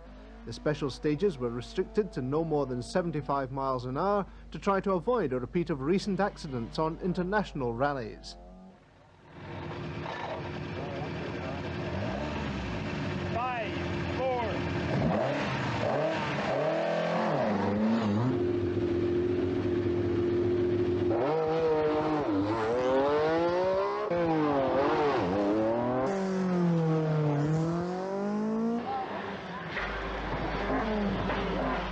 By the early stages, Russell Brooks was keeping his conventional rear-wheel drive Opel Manta in third place and clocking fastest time on some.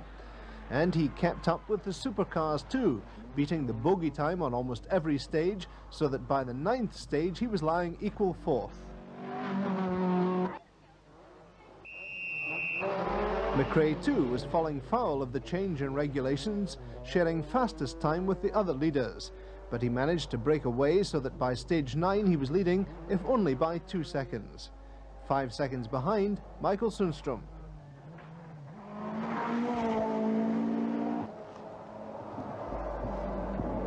Followed by Mark Lovell's Ford. David Llewellyn was going well, just 2 seconds behind McRae.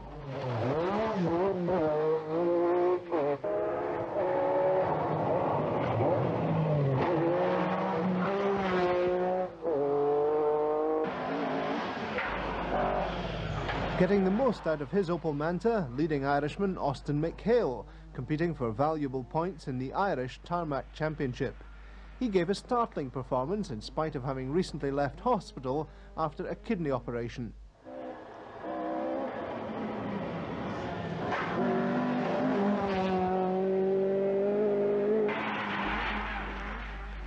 Pentti Airikkala had problems right from the start with his gear selector, and these continued right through the event. But he was still the fastest Group A car.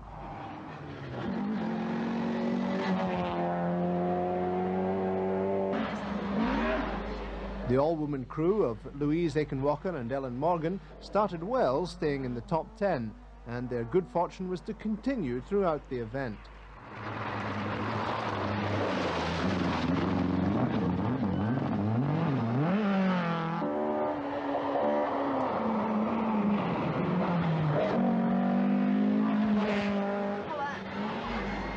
Andrew Wood had less luck, losing time to change a heater hose even before the start of the first stage in his Vauxhall Astra.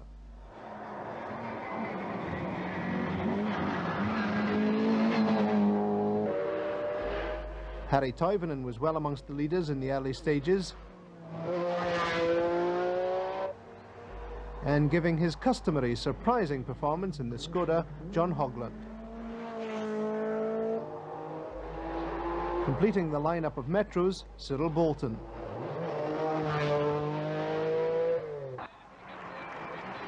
Making the World International Rally debut of the new Ford Sierra RS Cosworth, Ken McKinstry.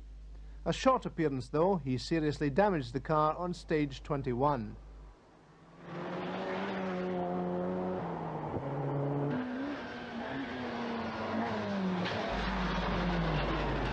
So, as the leaders battled it out together at the front of the field, the lower numbers fought to make their way there. But even away from the top international drivers, the later runners gave some impressive performances.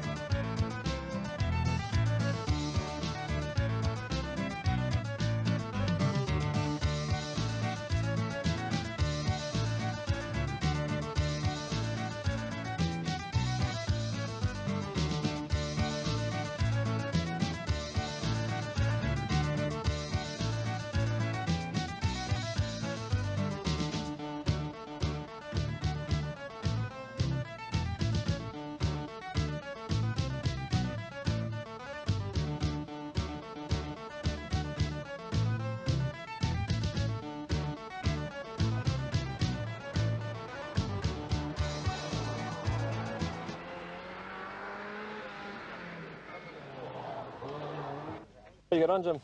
All right. Big problem with the new FISA ruling. Out of the 6 stages we've done, we've cleaned 5 of them by about 60 odd seconds. So, I mean, everybody's in the same position as they were after the first stage. The average speed is set at 75 miles an hour, and we've been breaking that in 5 out of the 6 stages. So, hypothetically, you could have 4 winners here. At the moment, there are 3 of us leading. Myself, David Lovell and Mikael Sundstrom after 6 stages. David Llewellyn was also intrigued by the FISA ruling and how the winner would eventually be declared. That is a bit of a problem, isn't it? Michael reckons that if it's a tie at the end that he'll win because he's got the smallest engine, but I don't know if I totally agree with that.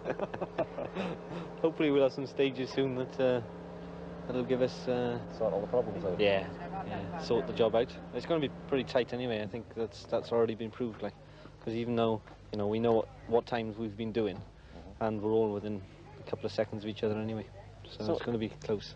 If you hadn't been cleaning the stages, who would have been leading the rally just now? Jimmy, I think. Jimmy with us a couple of seconds behind him. And Michael about 2 seconds behind us. It was still been very close, so perhaps it isn't so unfair anyway, Long way to go yet, though. Yes. So hopefully it'll sort itself out. When the dark comes, everybody will go a bit slower. Relaxing after his efforts, Pentti Airikkala was pleased with his progress after his earlier difficulties. You enjoying yourself? Yep. So how are you getting on? The first 3 stages we had some problems with gear selector.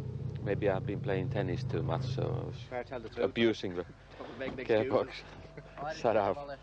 But the mechanics fixed it in the last service, and the last 3 stages, no problem at all, so I'm happy.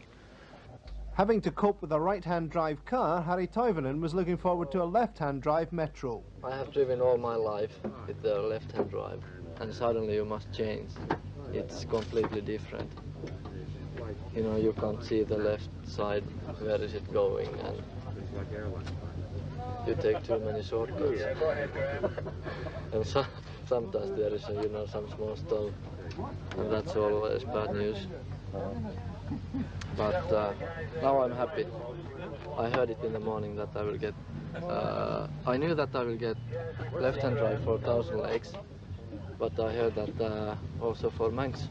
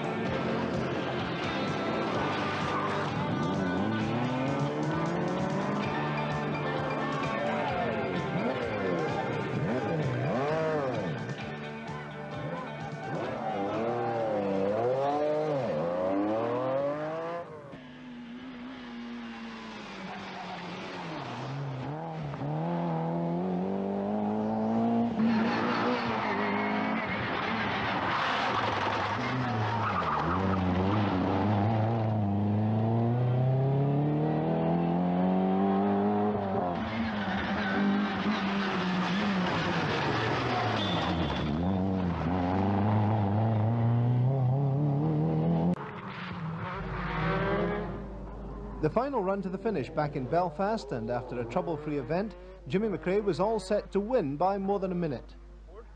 Mark Lovell suffered from the usual gearbox problems which have plagued the car, but he still managed second place in spite of this being the first Pace Notes rally with his co-driver.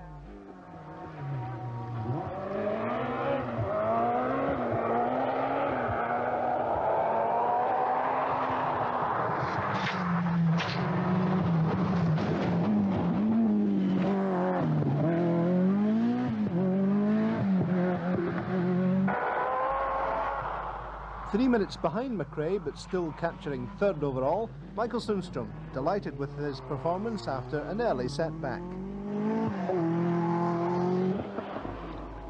Russell Brooks finished fifth, slowed towards the end by oil in the clutch, but still a good result for a two-wheel drive car.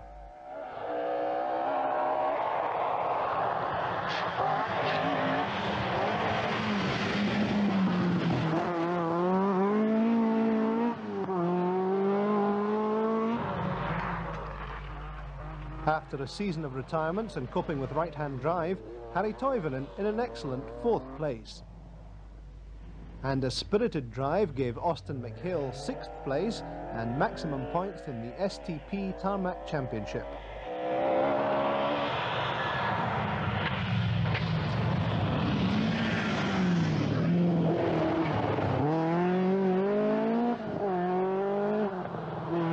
The ladies' prize went to Louise Aiken-Walker and Ellen Morgan in their Nissan 240 RS after their seventh place.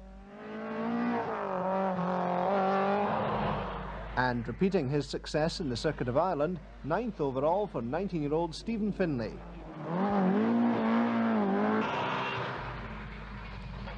A series of problems failed to stop David Metcalf from winning Group A in his Vauxhall Astra GTE. On home territory, Robin Lyons took 12th place,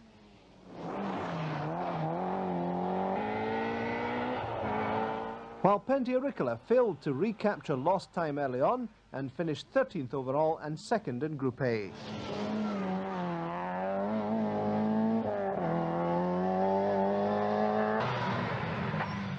Heading to the finish, some of the drivers were still really flying, determined to get the best result possible. But Andrew Wood still had the gearbox problems which had troubled him all the way through and left him 25th overall.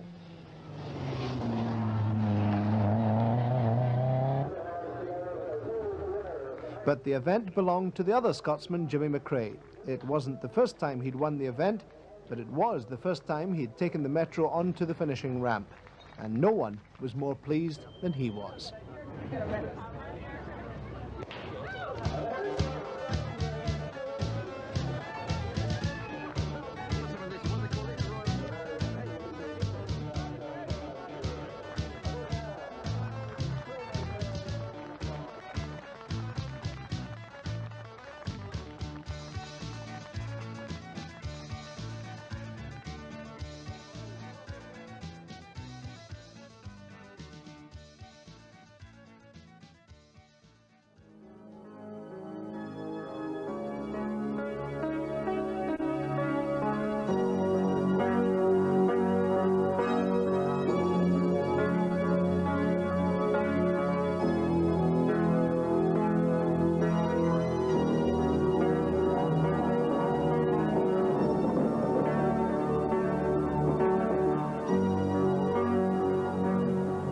Final round of the Open Championship, the sun-drenched Isle of Man, recovering from TTs and bike Grand Prix, prepared itself for another high-speed assault.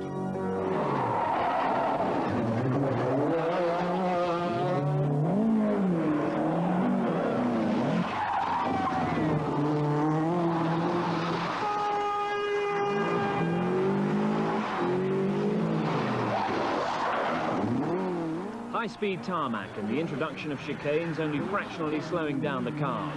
This is Pentti Airikkala in the Astra GTE leading the championship Group A. The drivers especially reliant on co-drivers, as this is a pace note rally. And Ronan McNamee explains exactly what that means. Well, it means that a few weeks before each event, or sometimes the weekend before, we go over the course, and Pentti and I do a low-speed reconnaissance of the course, and he calls to me each bend and corner and jump, and I write that down in my form of shorthand. So this is your form of shorthand, Ronan. What's it all about? Okay, so if we look at the start, this is stage number 6, and in the top left-hand corner we have 50, which is the distance, and then we have right 4, which is a right-hand bend, which is reasonably severe, followed suddenly by a left 5 narrow, caution, a bridge, then 50 metres, chicane 7, one of these famous chicanes. We've graded those in numbers as well. 600 then is the distance, left 6 short, quite a severe bend, 200, another chicane, and where you see something like right 5 brake into left 6 long underlined, that means I've got to read that together. 50, right 4, suddenly, left 5, narrow, caution, bridge. 50, chicane 7.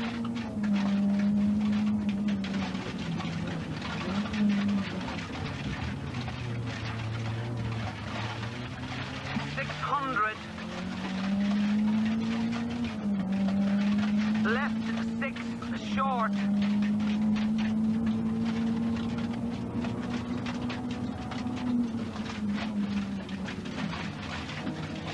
200. Chicane 7.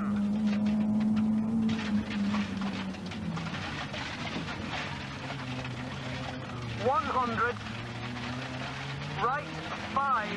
Brake into left 6 long. Pentti, why that form of shorthand? Why numbers are not descriptive terms? I think it's a dumb driver like me understands that 5 is a bigger number than 1, say, for example. I think it is, but really it is a question about that the numbers are very short words, like 1, 2, 3, and so on, and they are quite different from each other, so it's easier in a noisy rally car to hear and to understand it. There's no point to have a base notes if you don't understand it, or you don't, if he is not quick enough to read them. So the number system, I'm sure, is the one which is in the future everybody is going to use. Tony Pond, local Isle of Man resident, World Championship star, leads the event away from Douglas Promenade. Pond, 3 times winner of the Manx, and with his knowledge of the event, he'd been employed in sighting the straw bale chicanes that were needed to bring the average speeds down to FISA requirements. And Pond, making his only championship appearance of the season, thought that he was going pretty quick on the first stage.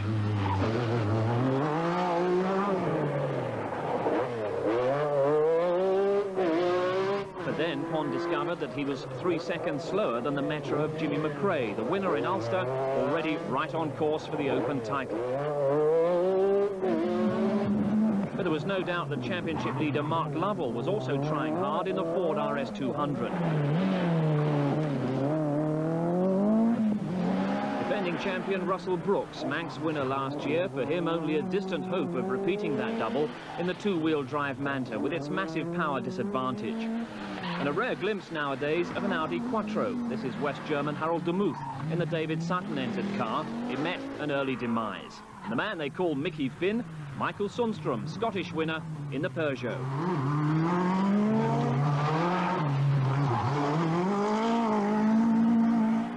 And then there was David Llewellyn. All those well-recorded calamities of the earlier rounds put to the back of his mind as the Circuit of Ireland winner went for a good finish on the Isle of Man.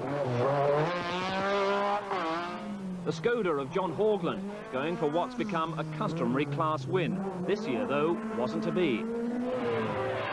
The initial exchanges confirmed that this was to be a Metro rally. Early pace setter Jimmy McRae with Ian Grindrod reading the pace notes. Keeping up the pressure, Mark Lovell in the Ford RS200. Already for him, though, early signs of problems, with the car cutting out briefly on the left-hand bends. Llewellyn also struggling with handling problems. The Welshman line 4.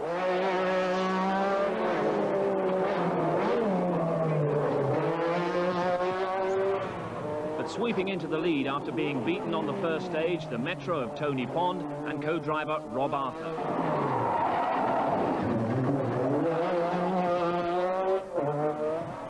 And Mikael Sundstrom handling problems for him in the Peugeot. The early high-speed action was taking an unusual toll on the Group B cars.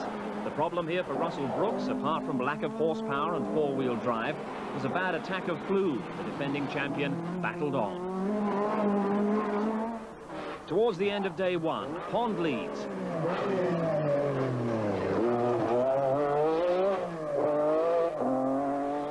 Jimmy McRae second and content to let Pond disappear as long as Mark Lovell stayed behind him. The priority was the championship.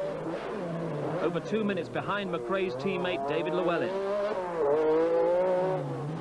And then came Sundstrom, having clipped a corner after a spin on one stage. And fifth was Lovell, his championship hopes only faintly alive after problems that continued right to the end of the day. Leaving service after the last stage, the gearbox jammed in first gear just as we were pulling out. So we had to stop and make another gearbox, well, make a gearbox change. So we got to within the maximum time by 1 minute. So we're just going, but we've lost 2 minutes 20. Not Lovell's day, but even second place McRae wasn't especially happy. We have a gearbox problem. An oil seal has gone in the box and it's blown all the oil out. We're going to change the box now, but the vans have been held up in a traffic jam further back the road, so we're hoping that we'll get in any minute. Mind you, everyone was doing that. Day 2 and Pons Metro continues untroubled.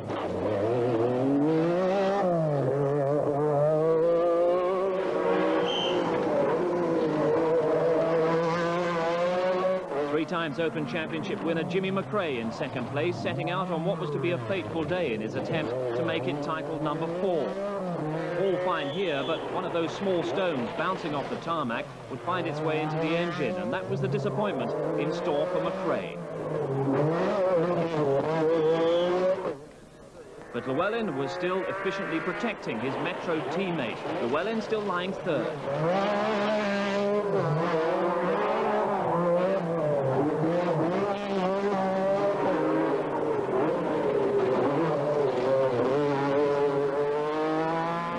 And there was little Mikael Sundstrom in the Peugeot could do to break into the Metro 1-2-3.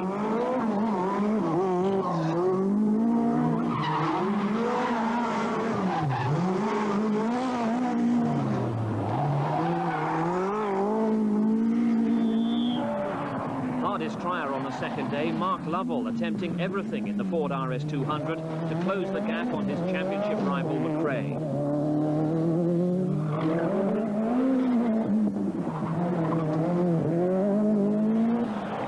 As for Brooks, he was working more efficiently. He'd shaken off the flu, but there was no more he could get out of the Manta. His reign as Open champion seemed to be coming to an end.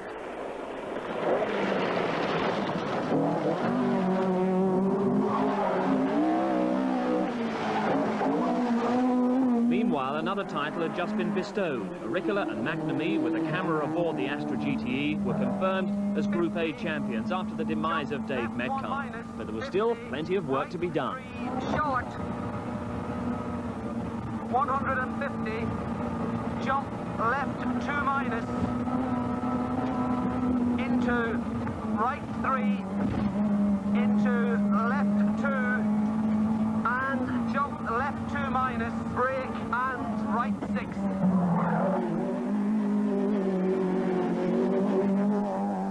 Then the news of McRae's blown engine, signified by Pond going through in the lead, with Llewellyn now second.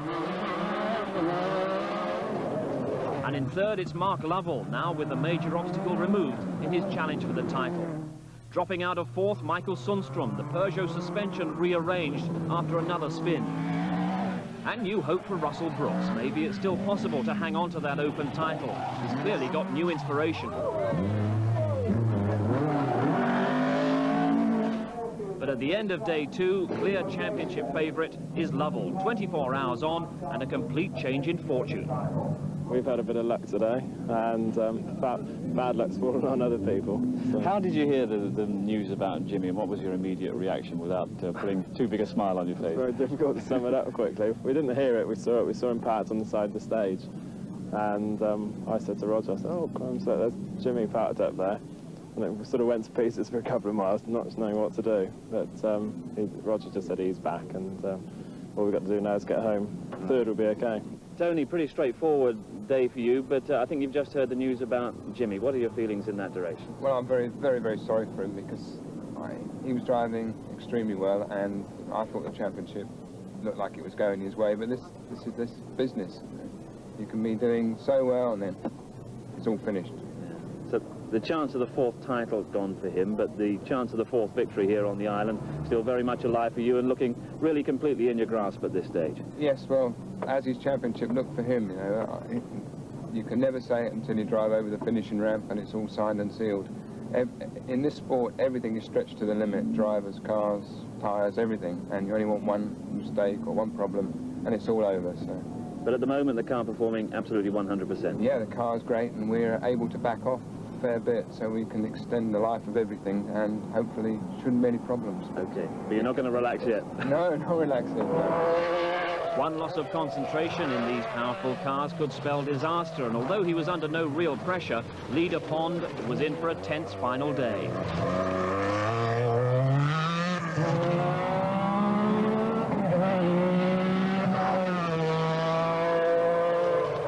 Second place Llewellyn's aim was to be just as composed, protecting Pond's position and ensuring a Metro 1-2.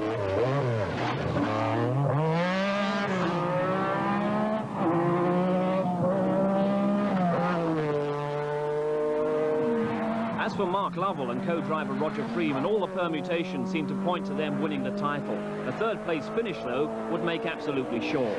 Russell Brooks's hopes lay with a Lovell retirement, followed by the defending champion somehow forcing the Manta up to second.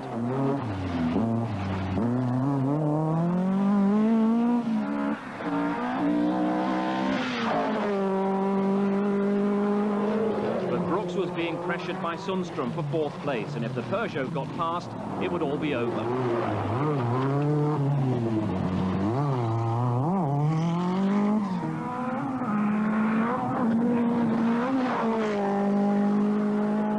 Stages and the last Open Championship appearance of the powerful Group B supercars, due to be outlawed at the end of the season. The Metro 6R4, and the man winning the Manx for the fourth time, Tony Pond. Second place, David Llewellyn, who over the course of the season has learned precisely how dangerous these cars can be in a series of high-speed accidents. Third place and the Open title to Mark Lovell. No rally wins this season, but consistent finishing, points in every round. Mikael Sundstrom claiming that fourth place and using every inch of the road in the World Championship winning 205 Turbo 16.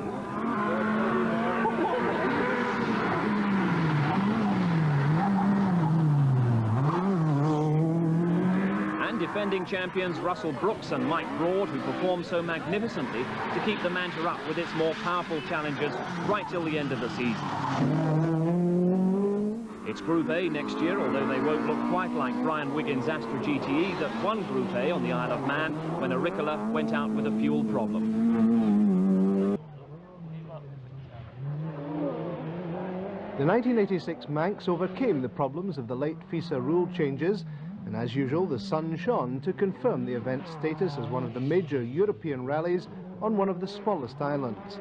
And the efficient organisation and quality of entry confirmed its ranking as a coefficient 4 event in Europe.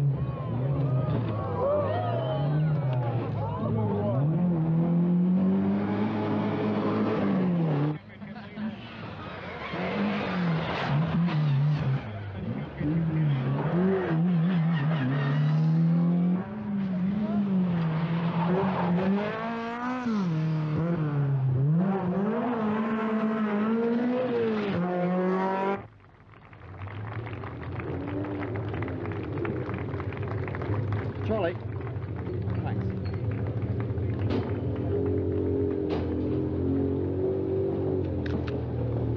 It was double honours then at the finish back in Douglas. Tony Pond was in the winner's role with the champagne, and he chose the occasion to announce his retirement from rallying later this year. But in the background was a jubilant Mark Lovell, taking the Open Championship title for the very first time.